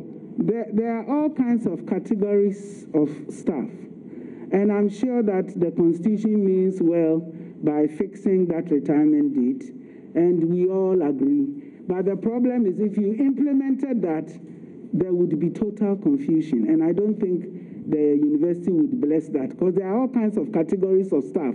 It's not just teaching staff, and it's only a category that gets the contract, so it's not everybody who gets the contract.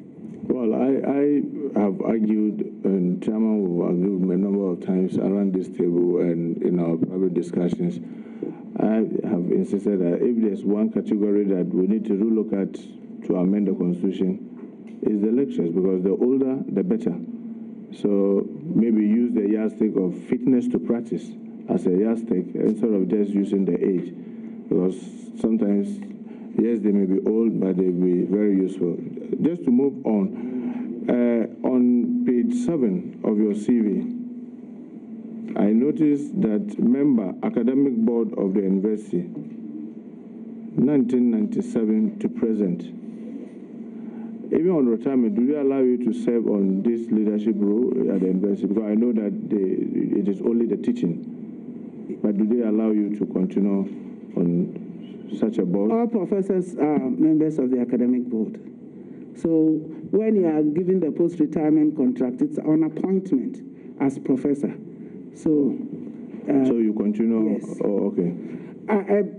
To say continue is because I had an issue with them. I now am, but I was the assessor for humanities. And when I retired and got the post-retirement contract, they assumed that it would continue. And I said, no, I have to be appointed afresh. I was a representative of the academic board on the Appointments and Promotions Committee. And I said, no, I have to be appointed by the academic board again because I retired. And they did that, and I'm back doing that work. So, yes, it wasn't continuing. It was a fresh mandate, yes. So that means, from what you are saying, that means the description here should have also been broken down. From 1997 to date. Yes, because I became a professor in 97. And that's what I'm saying. From what you have just explained, after you retire, you insisted that they have to reappoint you. Not to academic board, but okay. As assessor of humanities. Oh, okay. We have assessors for humanities, assessors for sciences, and we have to be part of every appointment and promotions committee. So, and I was representing academic board.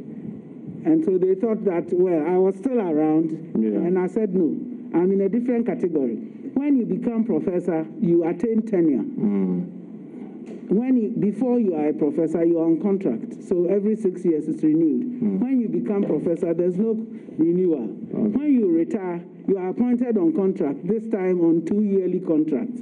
It's a different category altogether. Okay, understood. From your seat, I noticed that you've done a lot on reproductive health. Is that right? So I want to believe that you are very familiar with the Children's Act. I have argued, even on the floor of Parliament, that the right for a child to have sex at 16 years, whilst the right of that child, of a girl or a boy to get married 18, for me was problematic. Having worked all these years in this area, will you agree with me, or you think there's some special reason why we think that the children at 16, they can have sex without necessarily, they can consent to sex. But for them to get married, they have to be 18. Do you agree, or do you think there's some special reason why this arrangement is that? Indeed, I agree with you, and I have pointed that out in my writings. At the same time, there is the problem of, if you raise the age too high, then in a situation where you are trying to even fight child marriages and you are not being successful, it would be self-defeating. At the same time, to keep the age low and to keep the age of marriage at 18 does create this gap where, as you say, the child can have sex but cannot marry. But maybe that is a consequence that is better for us than making the age of marriage 16 years, which would be violating all kinds of international commitments that we have made. So not everything can be neat and tidy, but we live with it. This is where I make reference to your earlier answer to your question, where you said when you want to look at your culture in the eyes of some other persons, you may get something else. Guess here, because I mean, almost all of us, from Binduri to Accra here, from the west to the east, almost all the cultures, regardless of religion, frown on premarital sex. Now we have a law that because we want to meet an international obligation, we say the children can have sex for almost 2 years before they get married, or they can consent to sex before they can get married. And Madam, you and I have chaired the health committee, and when you talk to a lot of Guyanese, they tell you the kind of pregnancy and the challenges that come with all that.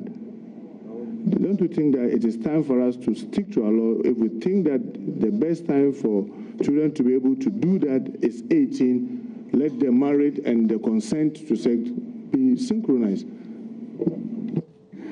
Honorable, I would have loved to agree with you, but we also have to be realistic. Policing it would be impossible. And you are saying that the girl cannot consent to sex until she's 18, which means any sexual contact would be criminal. That would also have its own repercussions. So, as I said, it's not neat and tidy, but you don't want to let 16-year-olds marry, nor can you police that they should only have sex when they are 18. Anyway, let me move on. The interstate succession law, and I can realize that you've done some work on that, and the law, if my memory serves me right, since I came to this house over a decade and a half, have been to this house severally and failed. In my view, because the emphasis of the bill tends to be on spouse. And I've said it very loudly when we're looking at the principle of at one time, that for me, I'm the biggest insurance for my mother. And if you take me away, and probably with my siblings, and take everything that we have to our spouse, our mother will have to beg. But she has spent all her life to bring us up. And yet, when we are making this kind of laws, we tend to forget parents. Because if it is spouse, if for any reason it is my wife who passes on and leaves me, or me leave her, depending on the age, they may be able to cope with either getting new married or continue to work. But today, my mother, who is alive, is weak, and I'm her only insurance. I am of the view that, well, if we want this thing to pass from Parliament easy, we need to look at that composition about parent, and secondly, children. Because even in what we brought, the emphasis, like I said, is on spouse and not even on children. Children could be younger. And we know if the spouse is the female that lives to leave the male, he could go and marry another woman and forget about the children. The same with women. Sometimes, yes, the propensity rests more on men likely to carry away and leave the children. Do you agree with me, especially with parents and emphasis on children, or at least with one of them? Honorable Member, I understand where you are coming from. But the intestate succession law, with all its faults, is a default position. If you don't agree with the provisions, then you make a will. With testamentary provisions from you, those will be respected. Because this happens, this kicks in when you do not make arrangements, when you die intestate. So if you die testate, you can solve the problem your way. So what you are saying, I can understand. Take steps to protect your mother under a will. And that solves it, because there are all manner of situations also where without an intestate succession law, there would be great hardship. It has many faults. I've written about them on many occasions. But it is better than nothing. So take steps to make a will. I always tell people, in fact, that making a will is a responsible act, because you know that once you've been born, you will die.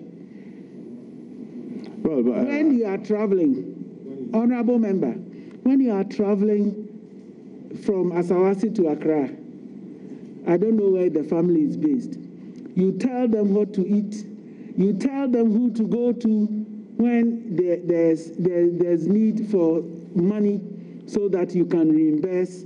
You give them all these instructions. When you are going away forever, then you just go. And leave the state. And leave the state, which doesn't know your domestic arrangements and your domestic pressures, to make arrangements. The arrangements would be unsuitable to your particular lifestyle. So my advice is, write a will. Then you can dictate what your circumstances should provide for when you are no longer around. For us, I agree with you. Yes, the best way is to make a will. That's why I'm saying that when we now anticipate to promulgate the intestates law, our emphasis is where my problem is. Because yes, ideally, to make a will is the best.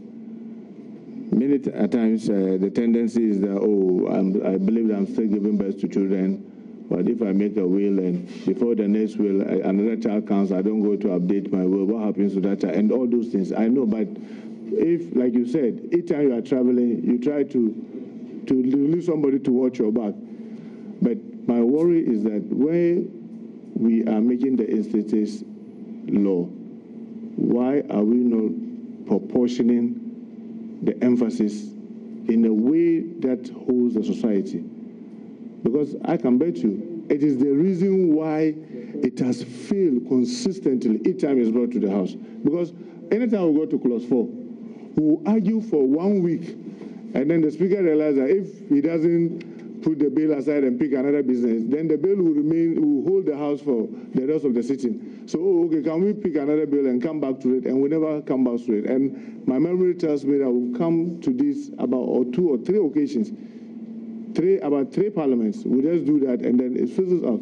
Why are we not going to be realistic and look at having something that is half a loaf, in my view, is better than having nothing or just keeping the current arrangement as it is. What is your take on that? Honorable Member, I am glad you more than me can do something about the situation. So, if it is an unsuitable position, then you can change it. If it were that simple, we would have changed it. Yes, it's not. And I'm just saying that please understand that it is the default position. If you make arrangements, nobody is going to come from outside and sort your household. Your mother is alive and you need to look after her. I agree. I also have an article on maintenance because I think it is inequitable that parents are held responsible for not maintaining their infant children, but adult children are not held responsible for not maintaining their elderly parents. So I understand where you are coming from, but we cannot use your special circumstance. My brothers are here. Our mother is dead, so that's to do anything with your property. Oh, thank you. In my case, maybe the will just be a one sentence. When I die, distribute in accordance with the Mohammedans, and that's it. It will not even be up to half a page. It will just be a one line, and then that's it. Anyway, Mr. Chairman, the nominee as a law lecturer and academic of great repute who has written extensively on legal matters, how does she assess the current state of legal reasoning in our court? Legal reasoning in our courts. Honorable Member, is this an offside trap? My Lord, I want to ask him to clarify or zoom in on a specific area, because ask him to pass a judgment on colleagues is going to join. Oh, no. I'm not talking about this. I'm not even talking about Supreme Court here. I'm talking about the legal. Yesterday, like I was reading, I didn't want to keep us for long. You have court yesterday, one of the justices agreed with me, saying, they say, I've looked at your case, it's unmeritorious, and therefore the case is dismissed. Without even giving the judgment. Yeah, I'm talking about, yes. Right. Some write the judgment, just the verdict without the reason. That's what he's referring to. I believe that's why there's the Judicial Training Institute, because in the past we assumed that everybody who had gone through a certain training could do certain things. But experience has shown us that you can always do better whatever you have to do with more capacity building. And so the Judicial Training Institute certainly makes it possible for such infractions, in my opinion, because if the person is going on appeal, what's the person going to appeal against? So the Judicial Training Institute should be able to do something about that to help it so that it doesn't happen. A lawyer since 1982, right? For your CV says so. Is there any judge or judges that you believe their judicial approach and attitude to adjudication you admire and consider to be fair and balanced? You admire.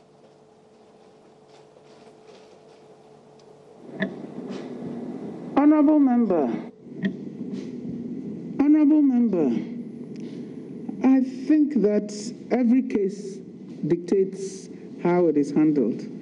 So it will be difficult for me to answer the question. Sometimes the most conservative judge in some aspect becomes the most revolutionary in other aspects. So it's difficult to pass a judgment. That was why I was asking for maybe a judge or two, because I believe that over this period of over 3 decades of your interactions with court, students, reading cases, maybe there's somebody that you may want to mention, or you don't want to don't want someone to say that, oh, when you were mentioned, you left me. Thank you very much for understanding, sir. That's my last question.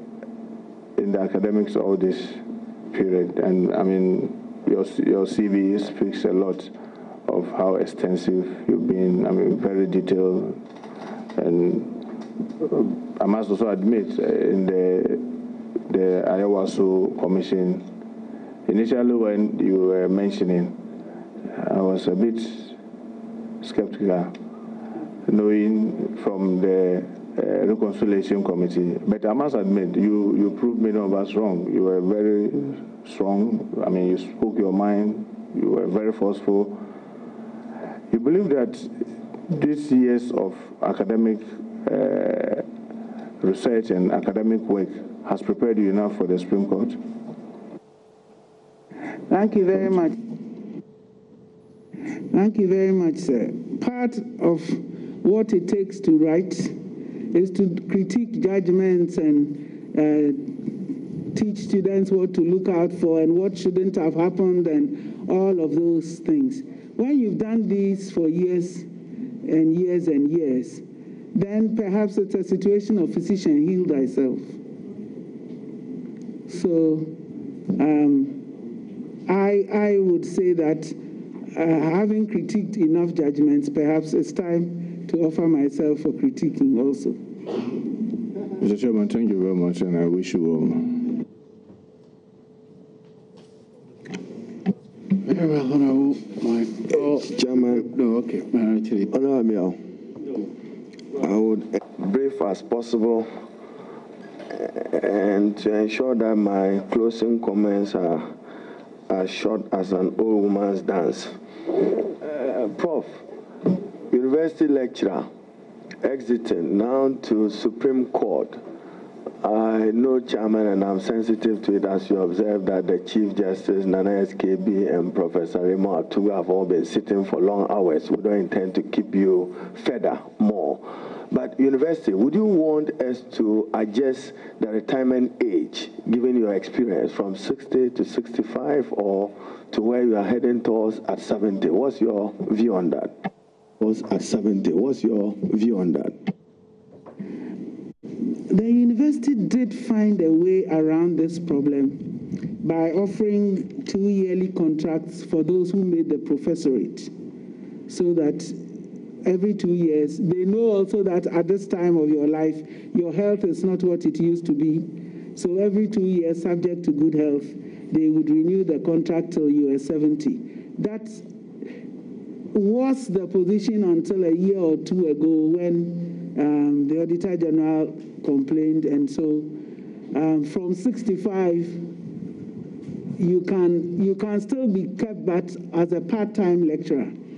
But the part-time rates are so atrocious that the private universities are very happy to take your people and pay them better. So we are hemorrhaging, so to speak, of the people who have attained 65. So definitely, I would say that if we can at least get back to where we were. Where were we? Or every where 2 years, subject to good health, you get a contract when you make the profession. No, but contract and just making it a permanent part of your life, which one would you opt for? I didn't want to be overambitious. 65 years, the lawmakers are here, your students But of course, if we are going to change it, then I would say the 70 would be fine, because once you attain 60, you lose your tenure. And you become subject to the 2 yearly contracts. Every 2 years, you have to prove, my dean is here, so I'm not going to say too much, but every 2 years, you have to prove that you have done enough work and you are healthy to be carried on. When, Chairman, thank you. Many years ago, you'd stop. Prof, do you serve on the National Development Planning Commission? Yes, I do, sir. Do you intend to combine that with your high office of Justice of the Supreme Court? Not at all, sir. Some things are going to have to change. Should we expect naturally that you'll be quitting or resigning from that office? Oh, absolutely, sir. And Chairman, I have learned 2 lessons from the professor, who undoubtedly have contributed, as I've said from her reading, to particularly our criminal jurisprudence. If you've read the criminal Procedure Act in particular, you have enormous respect for her. Bailable and non-bailable offenses. As you sat home and the Supreme Court took a decision on it, how did you feel? Let's say that I was thrilled that my article on bail was cited in that case. I thought it was Section 96 had been inserted during a non-constitutional era when the value of the human being was not like under a constitutional era. And I thought it was inequitable that it should remain on the books. So I am thrilled that the courts now have the discretion to do what they have to do. So in my article, I insisted that the right to bail is actually a right of the judge.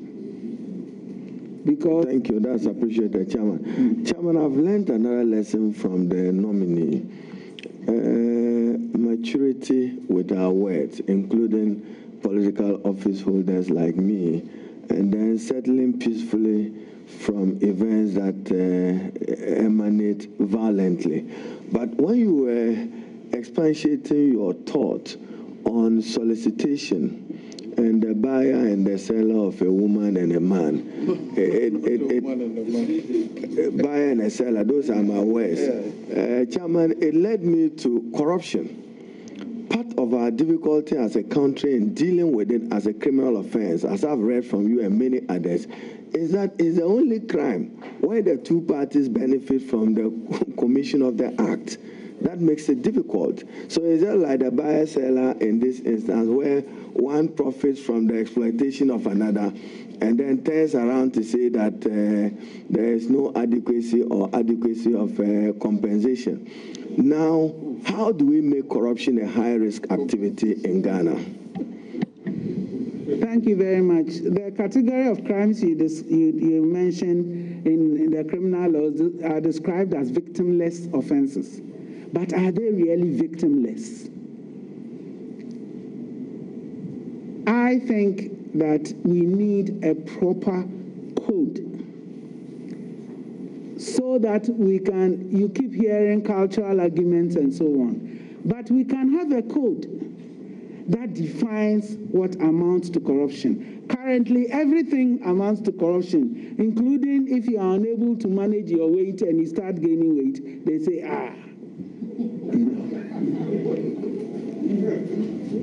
That's noted. So I think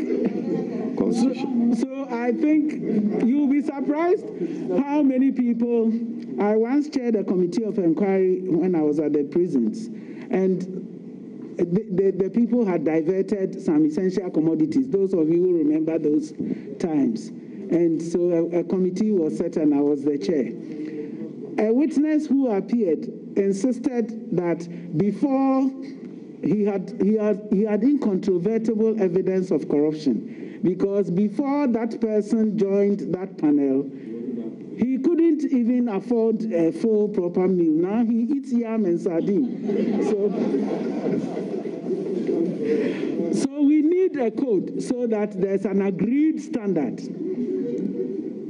So yam and sardine could only remind you of the 1979 era of Ghana. Yeah. In the UN, when you are given a gift, and it is more than $250, you have to turn it into the Secretary General. You cannot accept a gift that is higher in value than. So in the end, the things you get are these little things. Nobody has a problem with it. But here, we don't regulate. And it's a problem. So we need a proper code. Then we need an office. The UN has an ethics office. So when I joined the UN and I declared my assets, and including anybody that you are a member of its directing council or whatever. At the time, I was a director of Stanchart, and I was asked why I wanted to remain a director of Standard. And I said, oh, there's no, that bank is not in this country. They said, no problem, no, whatever it is, you cannot hold it. So I had to resign. Chairman, thank you very much. Just one more on Ayawasu Wagon and your observation as it became a significant blur on the conscience of our democratic practice. Yes, over time we've had party activists be at each other, but not when you have state security agencies engage in excesses. Now, whilst answering the Honorable Ablakwe's question, provocation, is it a defense to criminal assault? That's why I offered to give lectures.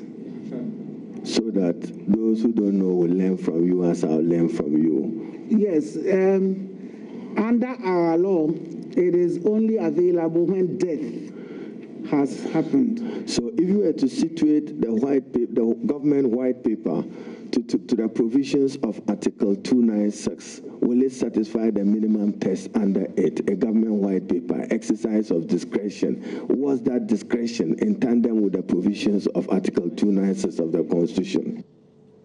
I wouldn't raise an error of law to the stature of a breach of constitutional discretion. I think really we are talking apples and oranges. Definitely it was an error of law, but I don't think it is a matter of constitutional discretion. No, I wouldn't go that far. Thank you very much, Chairman. Chairman, my conclusion, it's my last. I'll keep to the way. It's just an observation. While serving as young minister, I'm sure I was then at Ministry of Trade, and this question has to do with your role at Lesia and probably what we all commonly can help strengthen and improve in pursuit of foreign relations. I wrote to a mission abroad as a minister, and this is my concept of foreign service official as a diligent officer for the state of Ghana. And I was dealing with a U.S. company which needed to do some engagements in Ghana. I believe it was Bloomberg Grains. Then I write to a foreign service, the foreign mission in the United States to guide me as minister before I took a decision in due diligence. I find a letter coming from our foreign embassy giving me all clear that I could proceed with the transaction. Then 48 hours, I get a signal from the U.S. Embassy in Ghana to be cautious going forward with it. That meant that in the training of our foreign service officials, minister, he is not in the U.S. He doesn't know a particular company comes. You expect the foreign service official to provide you diligent basis. Then they give you a letter that all is well, when in fact, by the U.S. system here, they found something fundamentally wrong. Do you think the training of our men and women at Lesia will need to take advantage of circumstances of this nature? Thank you very much. Yes, we expose them to all manner of, all aspects of diplomacy. But you would also agree that the situation you discuss, it's a specialized situation. So maybe the person you asked was not somebody who knew much about rogue companies, for example, and so took it at face value. Oh, that's the office, nice building. And I went there and they received me nicely. So they are a respectable company. When the person should perhaps have checked records and things like that. So I would say good in-service training would be helpful. And then we should start getting more specialized, even in service, because the world is moving towards specializations. Not everybody can know everything into the detail that they must. So I would say, yes, we can do better, but at the level at which we get them to train, perhaps they might not be in the position to offer the kind of advice that a minister requires. But if I may ask, did you write through the foreign minister or you wrote directly to this person? To the foreign minister and to the Ghana mission abroad, not to any individual person, but the correspondence which came did not, in my view, conduct a thorough diligence. So in training our foreign service officials, I just thought it should be an observation. But without wanting to keep you further, Chairman, is to congratulate the nominee as I've observed, except that I've borrowed her words, invasive and intrusive. If we find EI 63 invasive and intrusive compared to Article 18 of the 1992 Constitution, which protects privacy of communication, and Ghanaian citizens, whether dealing with MTN, Airtel, Vodafone, or any service provider, does not feel secured with the protection of their data, that conflict, what will be your advice dealing with it? And on that note, I thank you and I wish you well. Mr. Chairman, we have allowed all kinds of technologies into our lives that have breached our walls of privacy. Google Map can show you a picture of your house. You can see the picture, but so can miscreants. And yet, we have all bought phones that already has that app on it, and we use it happily to find our way around traffic in Accra. I'm saying times have changed, things are changing. So when there's a public health emergency that requires us to be intrusive, then we should restrain ourselves from doing what is not necessary.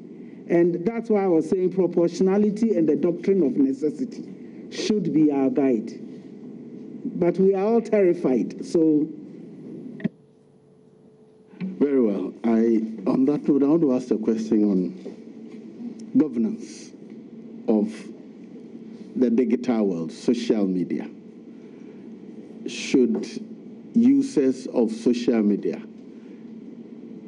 be subjected to all the laws or rules of the ordinary publications as operates in the print and other electronic media?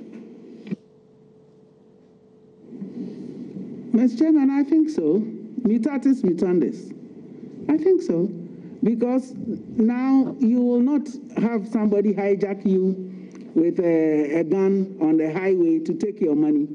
But you will have somebody hacking into your account and taking your money, all the same. So life has changed, things have changed, and we must change accordingly, because otherwise we have a problem. For instance, social media has undermined one of the most fundamental assumptions that we were trained with. I'm sure all of you have heard the expression, book no lie.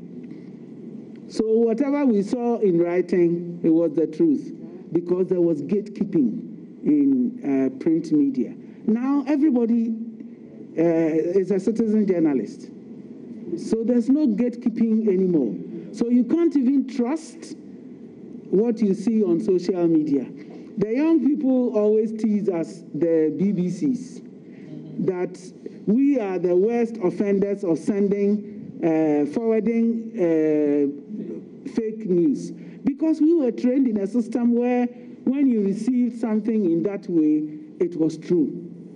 It's a different world where people can do creative writing and start passing it on as non-fiction. So yes, those rules must apply. The last one, I'm not sure whether I want it as a question or a comment. Taking care of babies, why should it be the responsibility of the woman and not both parents? I want to contrast that. In our everyday parlance, growing up as a young man, I knew that paying for cost of all kinds at home was that of the man. At least in my home, my father was responsible for every cost. And that's what I do now. So why should I also be responsible for taking care of babies? Well, you see, Your father contributed the money and your mother contributed her labor. And together they had a product. So if your wife is also contributing money, then you also have to share the labor. But it has personal benefits for you as a father that you have such a direct relationship with your children that it's the blessing in old age. Otherwise, you'll be one of those fathers who can't carry a conversation with a child. And when you are old and your father invites you, come, let's chat. You sit at the edge of the chair. And with the slightest distraction, you are off. But you can sit with your mother all day. So it's a price they pay for not being involved. Well, it's the part about responsibility. If I could provide money and you take care, we are both responsible. Right. So long as we accept that, I'm okay with that. But, you know, I think that has gone into the interpretation my lords have given to Article 22. Sometimes I wonder whether they are making law or... I would like to read Article 22.2. 22.3 in particular, with the view to achieving the full realization of the rights referred to in Clause 2 of this article. Spouses shall have equal access to property jointly acquired during marriage. Assets which are jointly acquired during marriage shall be distributed equitably between spouses upon dissolution of the marriage. Jointly. There appears to be some interpretation of jointly to mean that once you are married, property acquired is jointly acquired. That it appears that marriage itself is a contribution per se. No, she's not in a hurry to answer me. She's suggesting that you're in a hurry to answer me.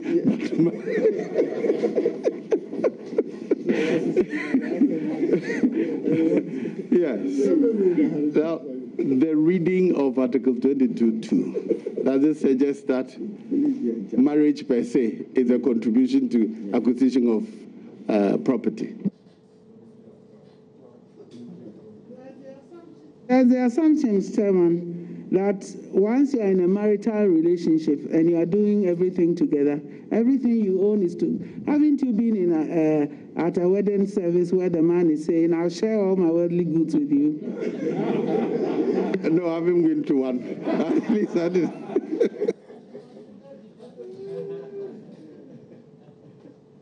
Well, we thank you for attending upon the committee. We know that we'll get the opportunity to do what we have to do as a house, so that we take away the intrusion you are bringing into the law. But before I discharge you, let me recognize Mr. Henrietta Mensa-Bonsu of yes, Nana SKB Asante. Yes, he's also a professor of law. Dr. Mrs. Nana Ekwean Komasari. Right. Dr. Richard Bamful. Professor Raymond Atubiga. Okay, Atuguba. Right, the Dean. Okay. Mr. Alex Bamful. Nana Ofori Bamful. Okay. Mr. Samuel Mills. Professor Justice E.N.A. Kote. Okay. Mr. Albert Essien. Mrs. Ya Bame. Oh.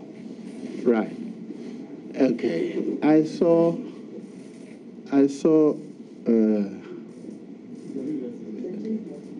my Lord the Chief Justice has been recognized earlier. I don't know. But I think I saw Christine, yes. Mrs. Christine Dewoda Hammond. Yeah, you're there. Yes, okay. If I refuse to recognize her, I would have done my class a great disservice. And a host of other judicial service and members of the judiciary. We thank you all for coming to assist the nominee. Mrs. Mensa-Bonsu, who? Oh, okay. And all members of the academia who came to support her. We thank all of you for coming. Mrs. Mensa-Bonsu, we thank you for attending upon the House. We will get back to you. Thank you very much. You're discharged. Thank you very much, Mr. Chairman, and thank you to the honorable members.